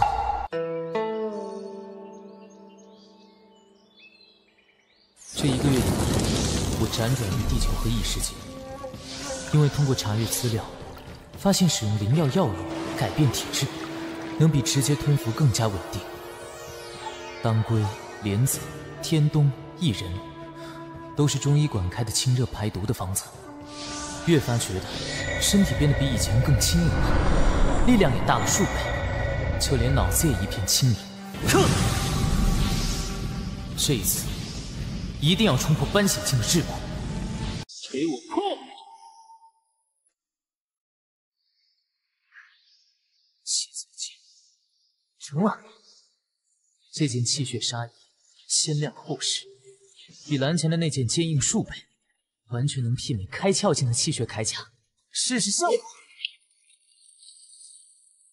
看来不只是气血纱衣，现在我的一拳估计有2、3万斤的力道，比普通洗髓境可强了不止1倍。五行圣地的修行之路，现在才真正开始。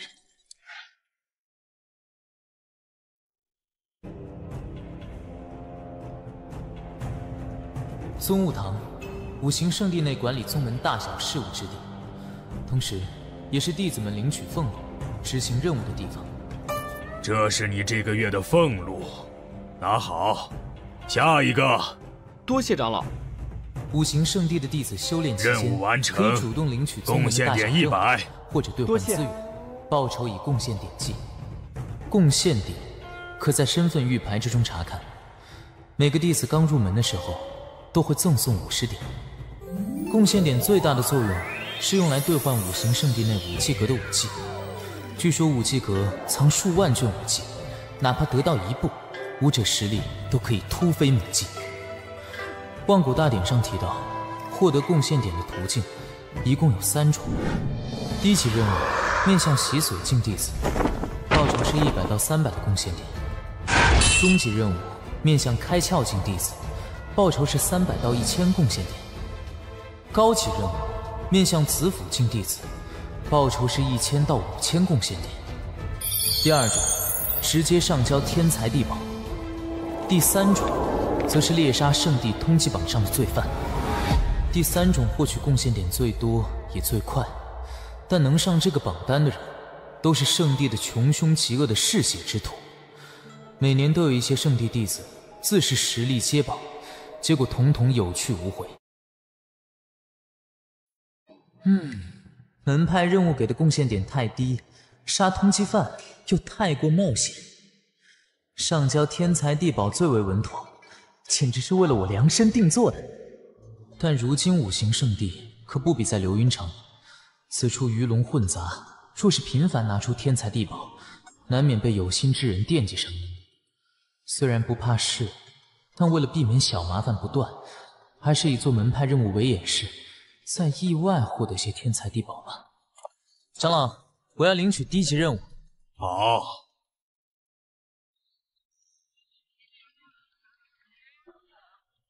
你们站住，乖乖的把灵石交出来。师兄，这是我们全部的灵石了。还是高师兄聪明。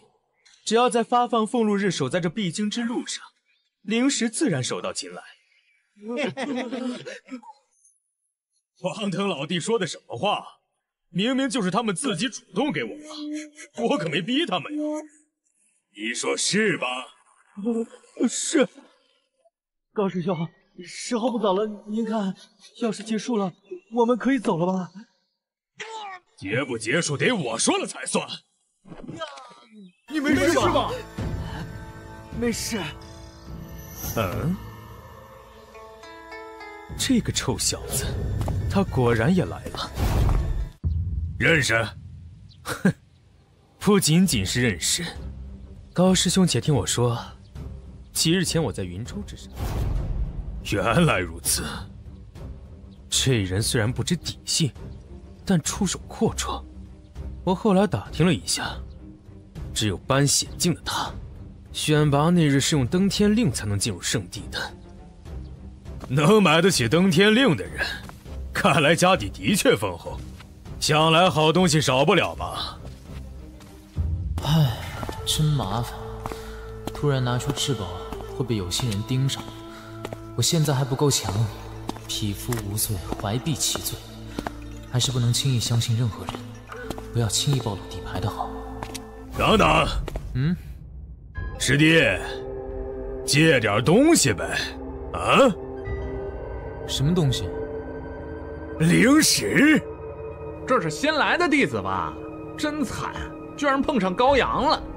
高阳一阳，作为个人怪，平日里仗着自己武艺高强，尽是欺凌弱小，几乎每一个新来的弟子都逃不过他的魔掌。这下糟了，这家伙完蛋了，这小子惨了。也不是没人反抗过，但只会被揍得更惨。哎呀，倒霉的新弟子，服个软把灵石给他吧，没必要硬碰硬，不然以后可有苦头吃。想借灵石，可以，不过你得先跪下来求我。什么？啊！这新弟子在说什么？我没听错吧？你找死！躲开了！好快的速度啊！高阳这个洗髓境巅峰居然没讨到便宜，看来这小子实力比我想象中的棘手一些。小子，刚才的话你敢不敢再说一遍？怎么不敢？磕一个响头，借你1块灵石，连磕10个，再多借你1个。师兄想要磕几个呀？小兔崽子，你会为自己的无知付出代价！住手，否则我禀报长老了。刘威，哎，白一凡兄弟，怎么是你？哎，不对，你怎么会在五行圣地？你骗我！你当时也没问我的目的地啊。哎，那倒也是啊。居然敢无视我！哎呦，等会儿再聊。居然忘了这里还有点事儿。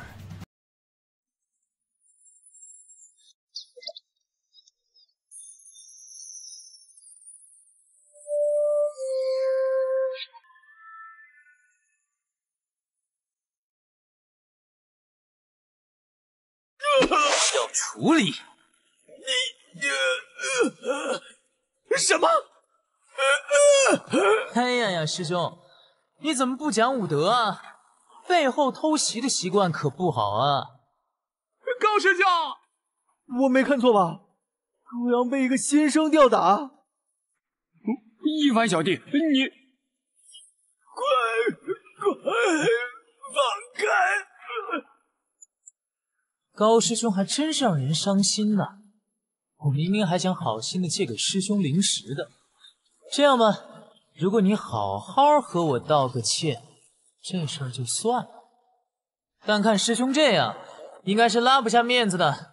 那师弟我可就换个方式。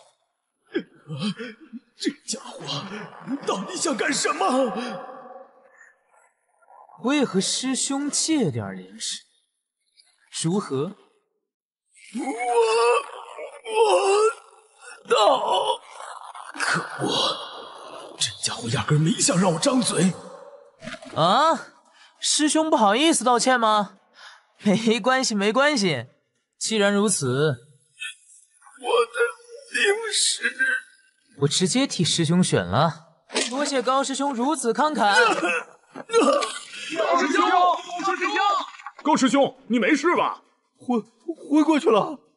这些都是高阳平日里为非作歹抢来的吧？拿去还给施主吧。多谢。好。不过你全给我们了，你不自己？不急，这不是还有几只小老鼠吗？这是我们所有人的积蓄，请收纳。晶石放在地上，你们滚吧。好嘞，马上滚。您看我们滚的姿势标准吗？还不错。白一凡，咱们走着瞧。明明感觉到了一股寒意。一凡兄弟，没想到你武功那么厉害。嗨，当日在云州是我眼拙了，还大言不惭要保护你。不过你打伤了高阳，不怕他回头找其他人报复吗？嗨，高阳这种人，平日里耀武扬威惯了，若是吃了鳖，只会烂死在肚子里。毕竟多一个人知道他被新来的弟子打伤，他就多丢一次脸。至于日后如果他想来阴的，我白一凡奉陪到底。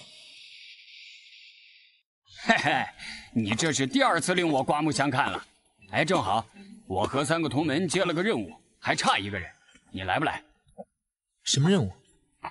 嗨，白一凡，我们这个任务啊是这样的：最近魏国南方边境一个大将军叫杨世忠，疑似勾结魔族，叛国谋逆，甚至抓捕无辜百姓，修炼血功。嗨，这是一个低级任务，报酬还不错，拿到证据擒拿叛将，咱们每人便能拿到60贡献点。明白了，一个低级任务给300贡献点，确实还不错。给你介绍一下，这是卢奥卢师兄，张铁和沈新宇，他们都是我的邻居，平日里经常见面的。你好呀。各位，这是白一凡，我在云州上认识的朋友，住在翠竹山。幸会。刘卫，去了大半天，我当你找谁过来了，最后居然把这个人给带过来了。白一凡，只用登天令免考，资质评级的时候只有黄阶低级，但凡关心一下门中琐事，都断然不会找他。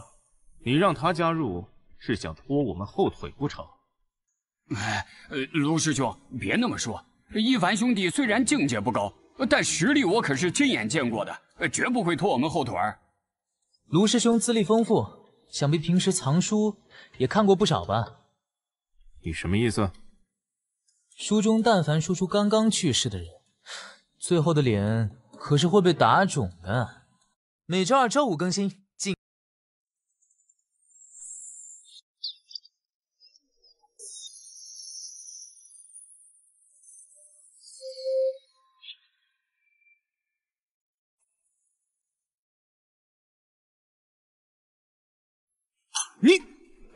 那个时间紧，任务重，这个节骨眼儿，咱们就别内讧了吧？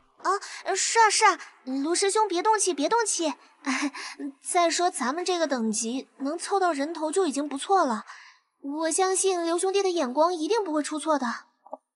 罢了，要怪只怪我居然指望你这个饕餮血脉的废人能够找到人。准备一下，就启程吧。饕餮血脉，那是什么？你是刘威的朋友，难道不知道吗？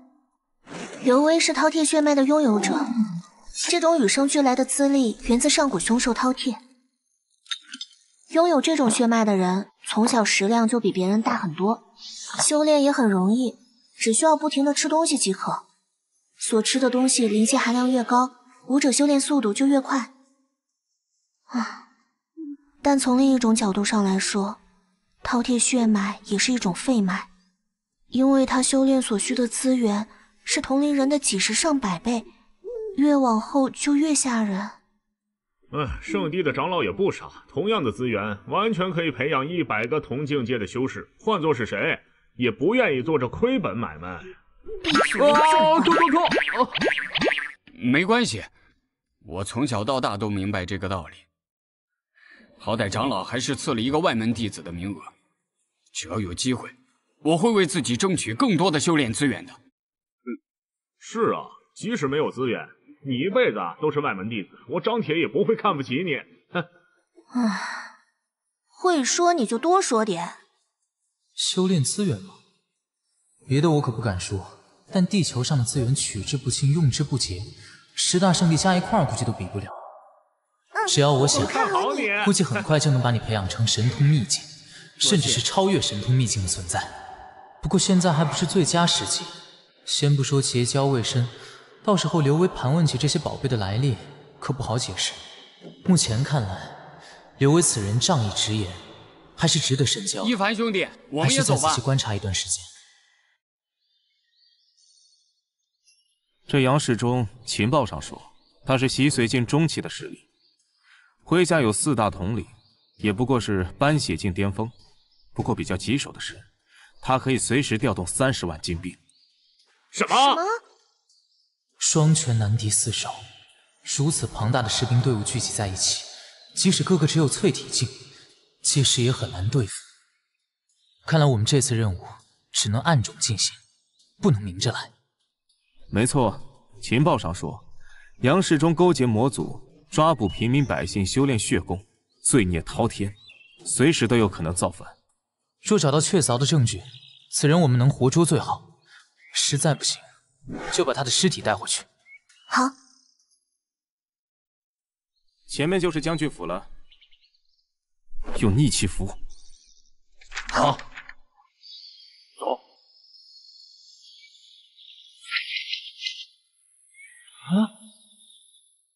好奇怪的一阵风啊！混进来了，接下来就是找到杨世忠。找到了，杨世忠就在那儿。将军，您回来了。下去吧。是。近日天气酷热，老爷行军操练，莫要伤了身体啊。夫人有心了，最近军务繁忙，若是结束的早，我会尽早回家陪你用膳。哎，要是咱们的素素还在，我也就不会那么寂寞了。夫人，我去练功了，你早些休息。哎，老爷。他在朝我们这边看，难道暴露了？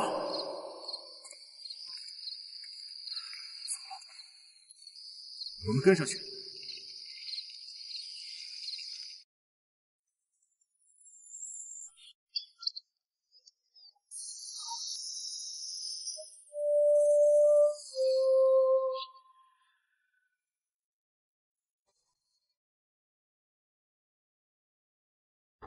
关门关窗，防空道。果然有鬼！堂堂将军府里居然设有地宫暗门。等这杨世忠下去了，我们再做打算。杨世忠已经下去有1刻钟的时间了。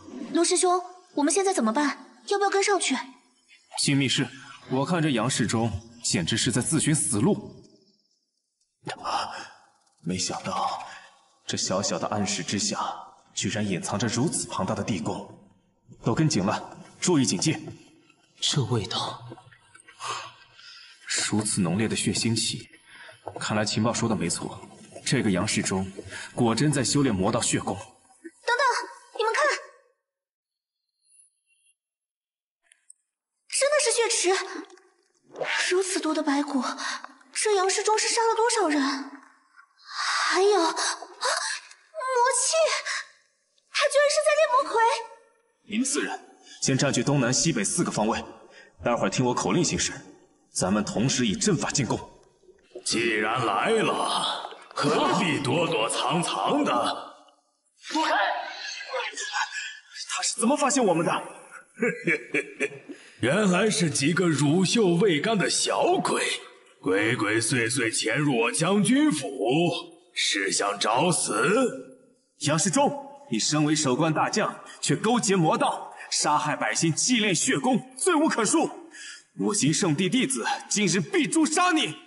圣地居然引来了圣地弟子吗？这不祥的预感是5个洗髓镜，不错，离本将军炼成血煞魔魁又近了一步。不好，他是故意引我们进来的。什么？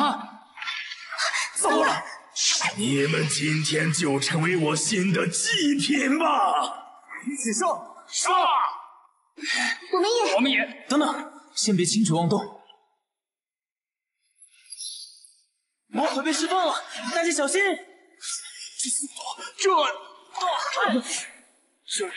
好强啊！我们根本抵挡不住啊！可恶！该死的，这些东西有些棘手啊！你怎么样？你没事吧？还撑得住。杨世忠，你居然敢炼制魔魁，你死定了！尸魁是指用特定法术将已死之人的尸体作为傀儡操纵使用，而魔魁则是用活人生祭，这样制作出来的傀儡能够保存原主的一切记忆和实力，甚至后天还能通过修炼不断变强。4头洗髓镜中级魔魁，再加上杨世忠，而且貌似遇到很强的魔魁还没出动，事情变得麻烦了呀！给本将军杀！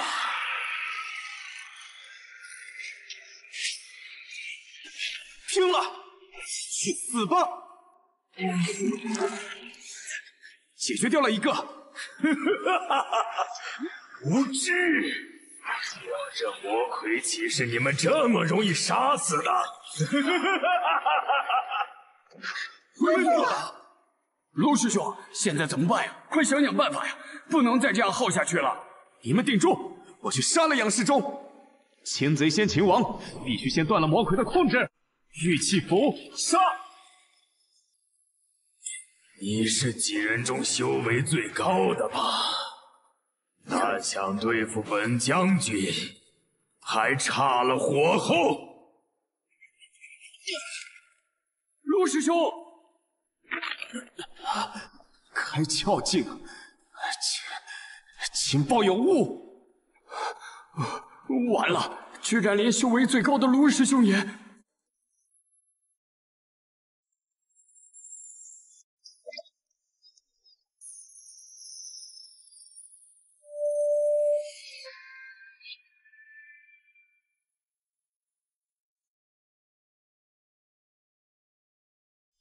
哼，无趣，把他们丢进血池。我们难道就命丧于此了吗？调序部。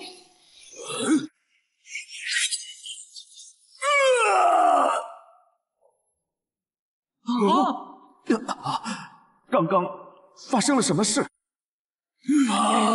我的手！我杀了你！霸王剑法第2式，急雨。这血盾！什么？血盾都挡不住！快看，魔魁失去行动能力了。结束了，停止抵抗吧。天哪，白一凡是怎么做到的？一凡，居然用黄阶剑法就能将我伤至此吗？不愧是圣地弟子啊！不过今天注定是你们的死期。最后一个魔魁被解开了。白一凡，危险！这个杨世忠居然祭炼出了一头开窍境巅峰期的魔魁！糟了，你们都躲开！这个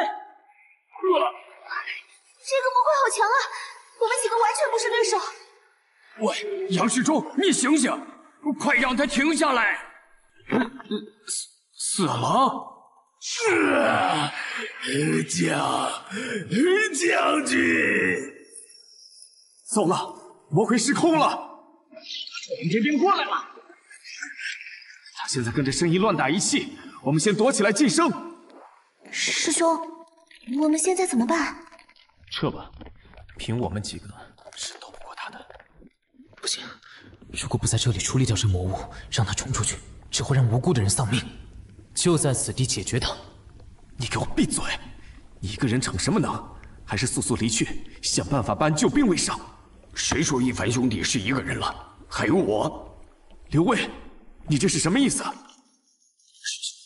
你扪心自问，就算出去之后立马请求圣地支援，援兵最快什么时候能赶过来？这最快也要1个时辰，而这1个时辰，这嗜血魔物恐怕会把方圆100里的百姓都屠戮殆尽。我刘威虽然武功平平，但也绝不是贪生怕死之辈。我宁可选择与魔道同归于尽，也绝不会以牺牲他人的性命来换自己苟活一世。说得好，我也加入。和这魔魁拼了！你们这简直就是送死！大难当前，若无人身先士卒，背水一战，何以为国？又何以为家？这个世界就是有明知必死无疑，却依然慷慨赴行之人，才会有乱世的终结，不是吗？你们几个，到底谁才是这次任务的领队？嘘，别喊呀！糟了，他冲我们来了，跟他拼了！你们别动，让我来。蠢货！洗髓镜居然打算和开窍镜贴身肉搏，真是没救了！你根本伤不了他。那你就睁大眼睛看好了，雷剑，谁才是那个真正的蠢货？雷霆万钧！魔魁不动了，这是神至刚至阳的雷电之力，正好克制血煞之物。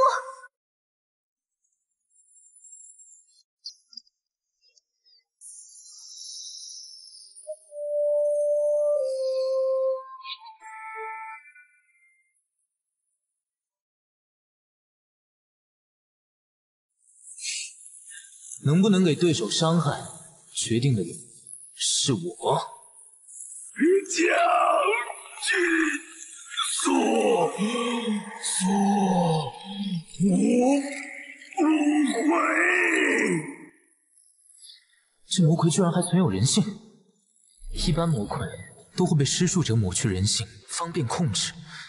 依然存有人性的魔魁，还能如此服从施术者，那只能是自愿成为魔魁的。可这怎么可能呢？灭了！魔魁真的被消灭了！不可能，这是法器！你哪来的法器啊？既是底牌，又怎么会轻易示人？这血好像不对。白一凡，怎么了？这祭炼血池用的似乎不是人血，而是兽血。可是情报上明明说杨世忠是个魔头，怎么可能会用兽血？不好，敌不要他了！撤，快离开这里！刘威，小心身后！起！我去，这能量罩怎么回事？太及时了！还好来的不算太晚，你们没事吧？是木院的叶小钗师姐。这是灵力？碰上开窍境巅峰的血煞魔魁，你们几个能活着，简直就是奇迹啊！等回圣地，我会好好给3成金牌，足够你们威风很久。师姐，小心！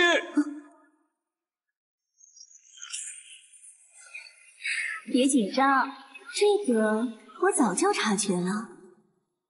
神通秘境，好强啊！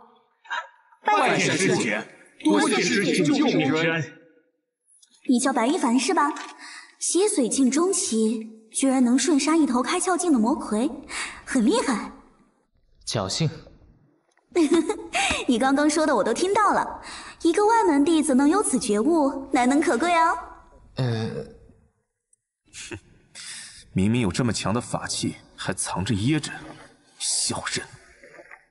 想不到世俗之中一个普通的将军，居然还有罕见的储物法宝。哎，这是他身上最好的东西吧？你倒是眼尖啊！人是你杀的，战利品自然归你。那便多谢师姐了。储物法宝在这个异界可谓是一价难求，有了它，回头再去贡献堂上交天才地宝，便有理由解释得通了。可恶，白一凡，你给我等着！说起来，这个杨世忠也挺惨的。杨家世代忠良，替魏国王室镇守边关，守护百姓，是个不可多得的好将军。杨世忠唯一的女儿杨素素和杨世忠手下的将领相爱，被魏王强行嫁去蛮夷之地和亲，结果惨遭蛮人凌辱致死。也许杨世忠是为了复仇才勾结魔党，将那名手下将领精炼为魔鬼，向魏国王室复仇的吧。唉，要是咱们的素素还在，我也就不会那么寂寞了。难怪当时那位杨夫人会那么说。她身上这些伤痕，都是领兵作战的时候留下的吧？将军，素无不悔。难怪那具魔魁存有一丝人性，原来一切都是那位将领自己的选择，可悲可叹。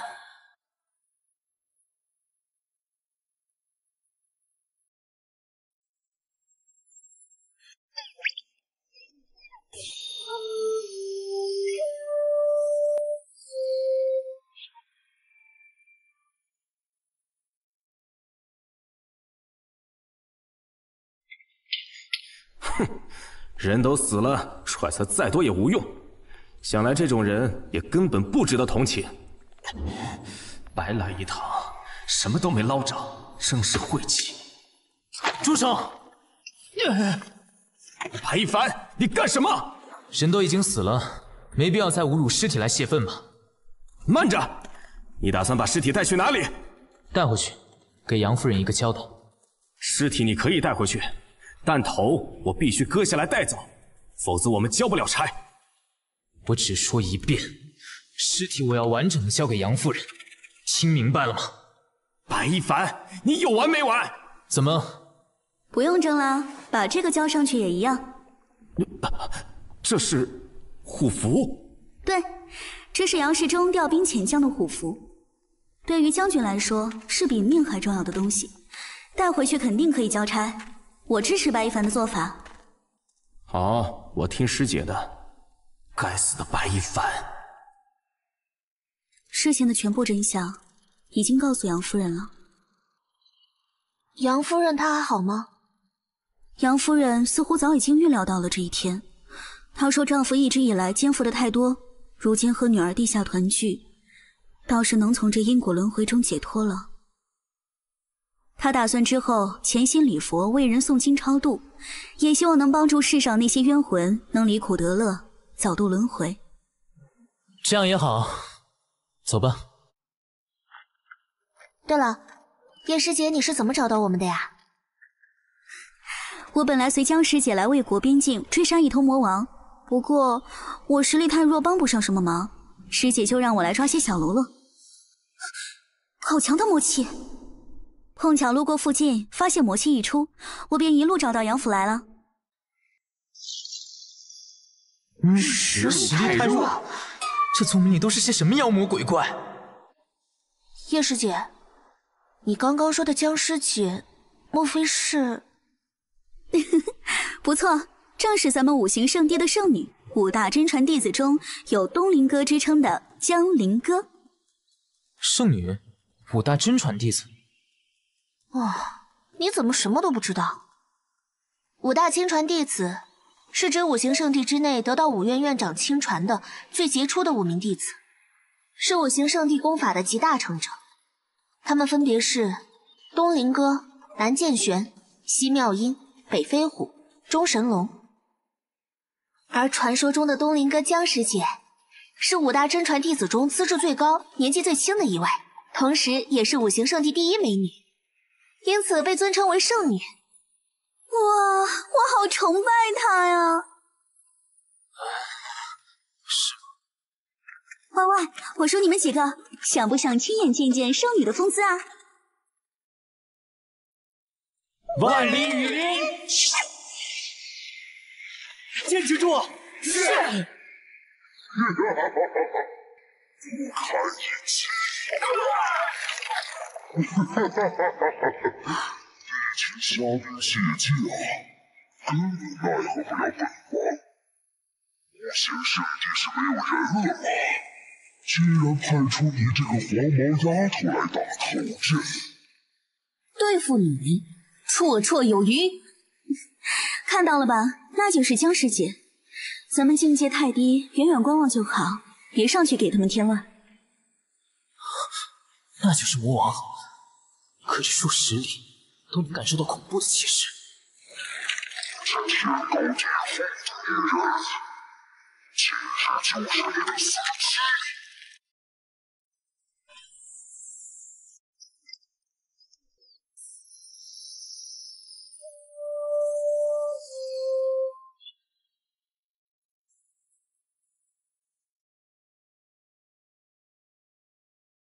墨院弟子接青天色龙阵。是。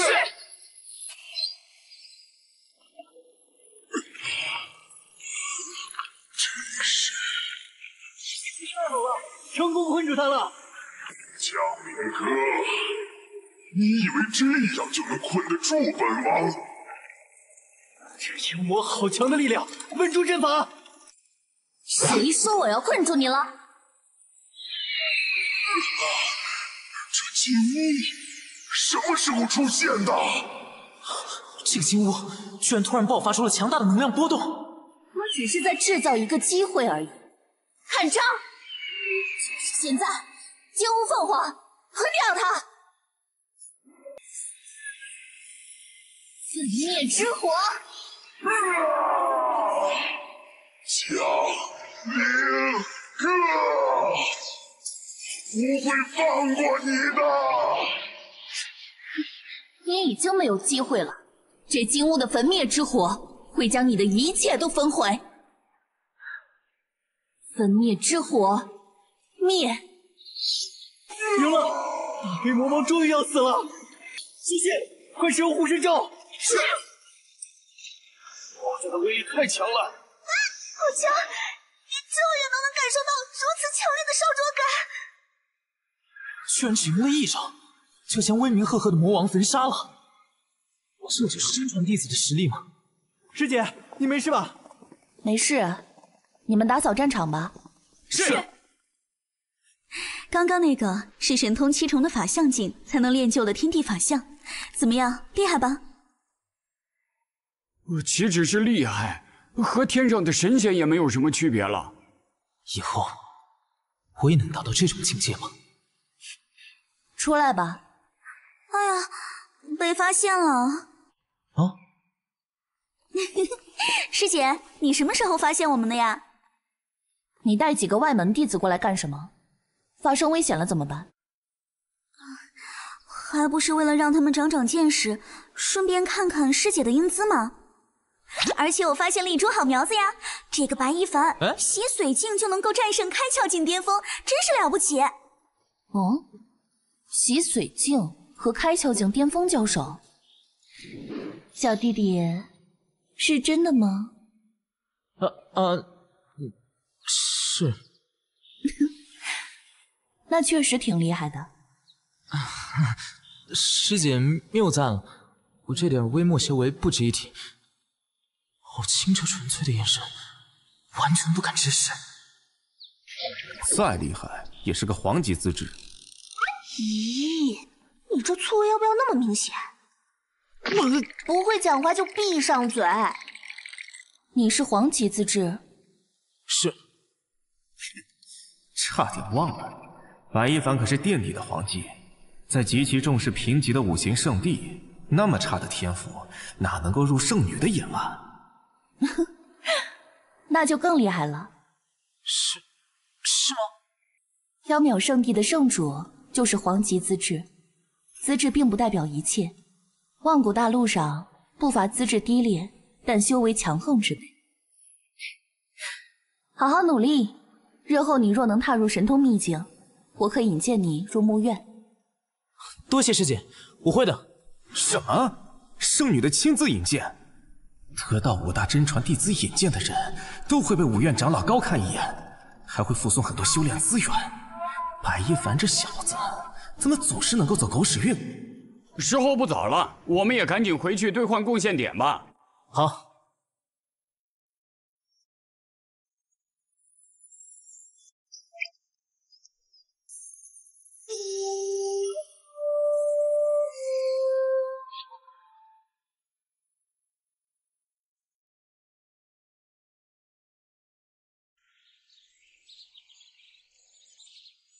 齐长老，我们来交擒拿杨世忠的任务。这次任务你们完成的不错，这是你们的贡献点。谢谢齐长老。一个低级任务能分到60贡献点，作为新晋弟子来说，已经很不容易了。太好了，有了贡献点，就可以去兑换武技了。嘿嘿，我早就看好了一本武技了。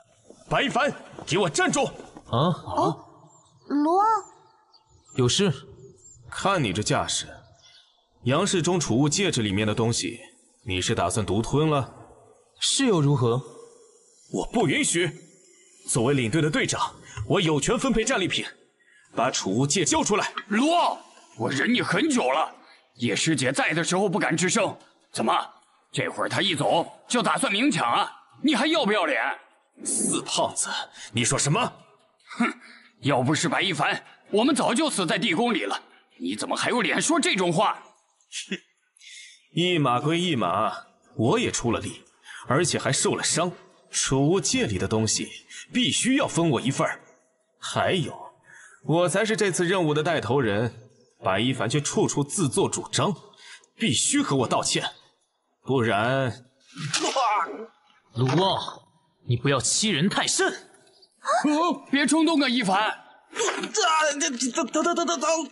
密室里的所作所为，我还没跟你算账呢。想让我道歉可以，不过你得跪着听。白一凡，当初是我好心收留你这个垃圾入队，你却屡次对我不敬，现在居然敢对我动手，简直不可饶恕！哼！不过今天我大人大量不跟你一般见识，就饶了你。日后必须对师兄放尊重点儿。下次我可就没那么好说话了。好汉不吃眼前亏，先放你一马。白一凡，你给我等着！卢师兄，等等。想通了，其实师兄要的也不……不用饶了我，这一巴掌是我给你的赔偿。白一凡，别打了，为了这个败类不值得。这好强啊！哈，越想越不解气，还是给你的歪脸补个对称吧。快走了，这里不是能打架的地方。小畜生，我跟你拼了！你狗东西，我也忍你很久了，以后别让我在路上看见你，否则见你一死，打你一死。滚！我们走吧。好。好。白一凡，我跟你没完！那不是新入门的弟子白一凡吗？居然这么嚣张，胆子也太大了！不知道弟子间私斗会触犯门规吗？哎呀，白兄弟，你太冲动了，好歹出了贡献堂再揍他呀！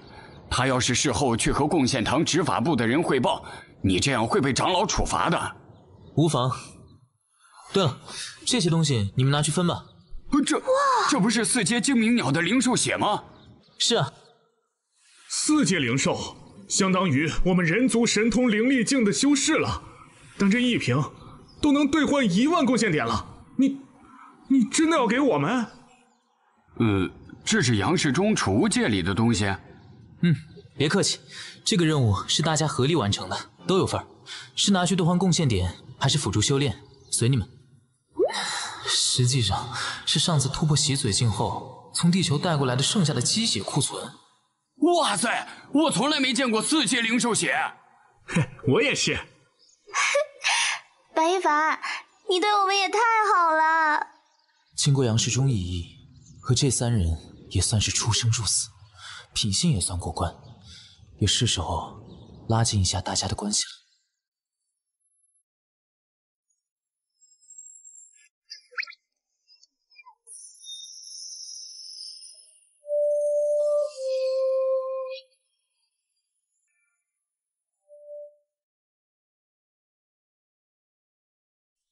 刘威，你天赋特殊，这东西应该对你修炼有好处。日后若还有需要，我再帮忙。哇，这也太厉害了！除了血还有心脏，这可比兽血还珍贵100倍啊！尖鸣鸟血群居，有敌袭时都会互相提醒，抓之不易。加之他战斗力彪悍，要取其血本身就是一件困难的事，更别说剜心了。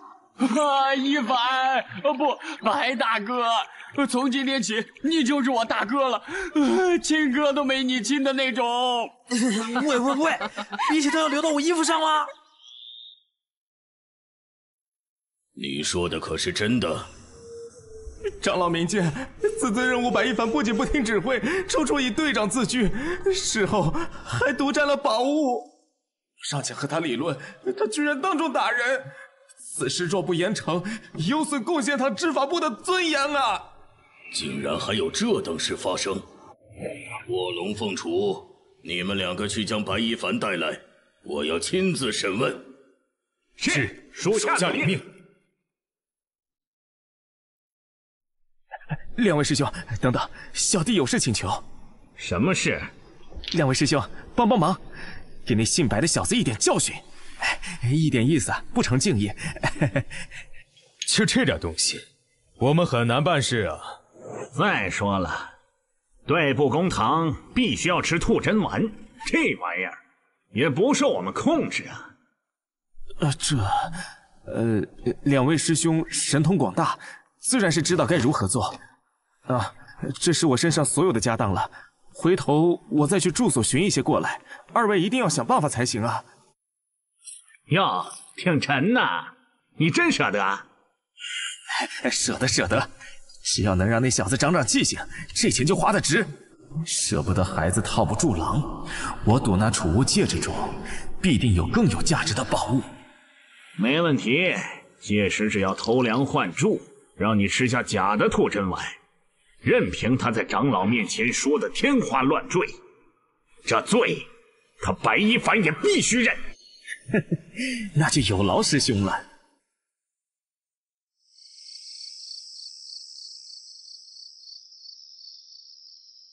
闭目明心坐，莫顾情死生。叩齿36，两手抱昆仑。清醒了经论，万劫化为尘。就是此刻，血遁开！人阶顶级的防御性功法，随着修炼者自身修为的提高，既可以抵御强有力的一击，连微不可察的攻击都能防住，倒是值得一练。这大概是杨氏中储物戒中最能拿得出手的东西了，其余大部分都是一些滋补丹药，再凑些从地球上拿过来的果蔬，明日去贡献堂一并兑换吧。白一凡在吗？哟，在呢。啊，你们是谁？找我什么事？你就是白一凡，我们是执法部的。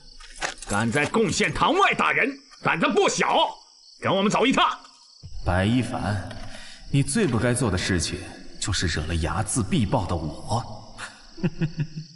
可以带路吧，正好我现在也有重要的事，要去一趟贡献堂。事儿？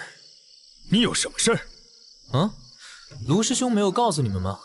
我有一些4阶妖兽血要上交，他正是想独占这东西，我才出手打他的。4阶妖兽血，可是价值不少钱和贡献点呢。你们别听他胡说，我根本不知道啊。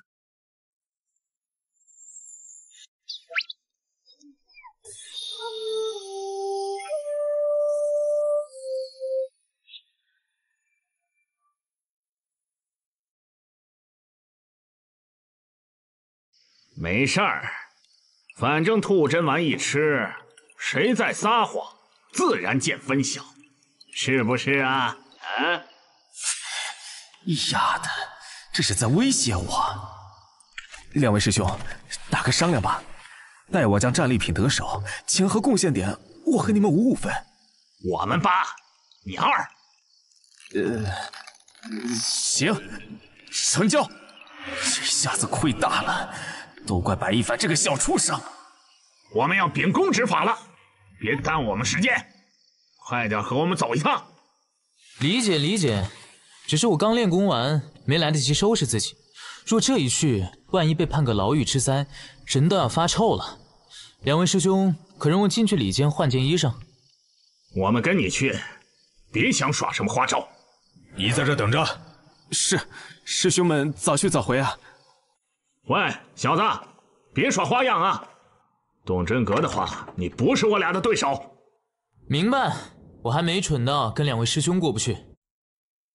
我看看，换洗的衣物，大哥，情况不对呀，他这屋里的灵气怎么比我们内门弟子的还浓郁？大哥，你看那儿。那随意铺在地上的，是不是斗罗神草编成的地毯呢？什么？那边拿来垫床脚的，是不是烈焰犬牙呀？这色泽确实没错。还有，那边挂在脚盆边上的擦脚巾，像不像北域神兽浮光金雕的羽毛所制？神兽羽毛拿来擦脚？这些宝物都是百闻难得一见的东西，它怎么来的？是啊，这些东西我只在拍卖会见过。啊，都是我不值钱的家当，两位师兄见笑了。这是我自己平时调配的药浴包，二位不嫌弃的话，一并拿走。这可都是顶尖的宝贝啊！别说内门弟子了，就连长老辈的人都很难寻到。大哥，这小子到底什么体系？他要真的不是不识货，那就是大有来头啊！我们确定要得罪他吗？二弟说的有理。奇怪，两位师兄怎么进去了这么久？小兄弟，等久了吧？两位师兄，你们这是要干什么？干什么？当然是带小兄弟你去执法堂了呀！一顿饱和顿顿饱的道理，我们还是懂的。什么？啊，这怎么回事？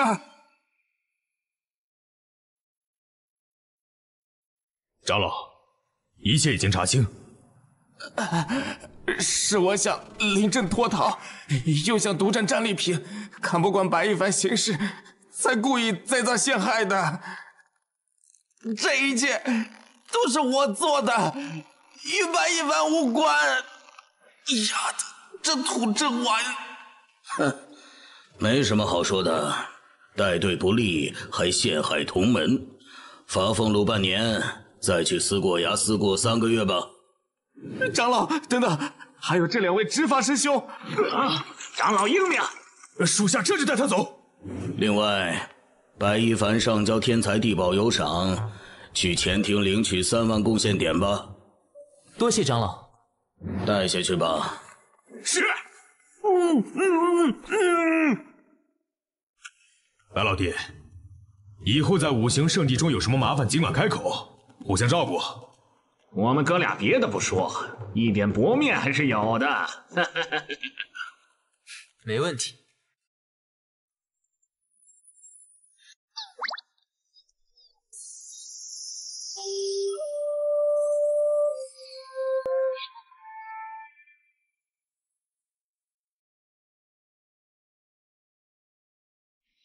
嘿嘿嘿，这票干的2头吃，真是赚大发了。还是大哥聪明。这是什么？是谁要暗害老子？有种让老子出来跟你较量下！大哥，这布袋打不破呀，怎么办？是谁呀？是谁？别打了，要别打了呀！你到底是谁？快把东西给我还回来！我的东西啊！二弟，你没事吧？喜剧我们的实力有点强啊。没事，东西呢？后会无期了。嘿嘿嘿嘿，我白一凡照顾人的方式，你们可承受不起呀！嘿嘿嘿嘿嘿。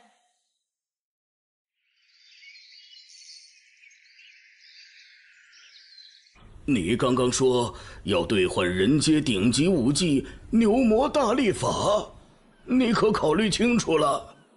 正是，长老给我便是。我劝你别白费功夫。先不说这一本功法消耗的贡献点极高，此功法晦涩难懂又奥妙非常，凭你如今的境界，如何能参悟？这就不劳长老您操心了。不听老人言，吃亏在眼前呐。拿去吧。境界提升了，新的武器也有了，那么接下来，这个，还有那个，这几样不要，其他的我全都要。这小子哪来那么多贡献点啊？长老，这半边墙上的武器全都给我打包起来。什么？这把武器不错嘛，也该换一波装备了。我没看错吧？白一凡这是把符转殿和凌宾阁都扫荡一空了吗？连传说中凌宾阁的镇壳之宝镇魔剑都兑换走了。这小子到底有多少贡献点啊？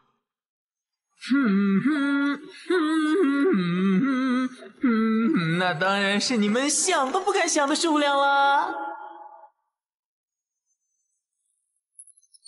简化过后的牛魔大力法提到，修炼此功需设法让经脉吸收大量牛族灵兽血液精华。牛血这东西，地球上可是要多少有多少。在此之后，需以庞大的运动量加持，才能将精华转化为武者自身的力量。是，这荒郊野外的，就让你们那群小爷玩玩吧。来吧，陪跑的小东西们！小东西们的速度倒是很快嘛，来试试我强化后的一拳。不错，已经能清晰感受到经脉在沸腾了，肉身在牛血的辅助下，已经平添30匹烈马之力。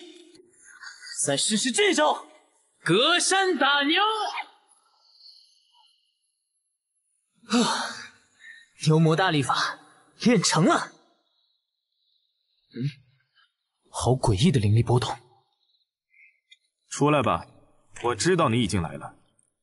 我时间紧迫，有什么话赶紧说。要见你练可真难呀，我的老朋友。你在五行圣地卧底这么多年，倒是越来越有人样了。不知道有没有忘记自己长恨魔宗魔尊的身份？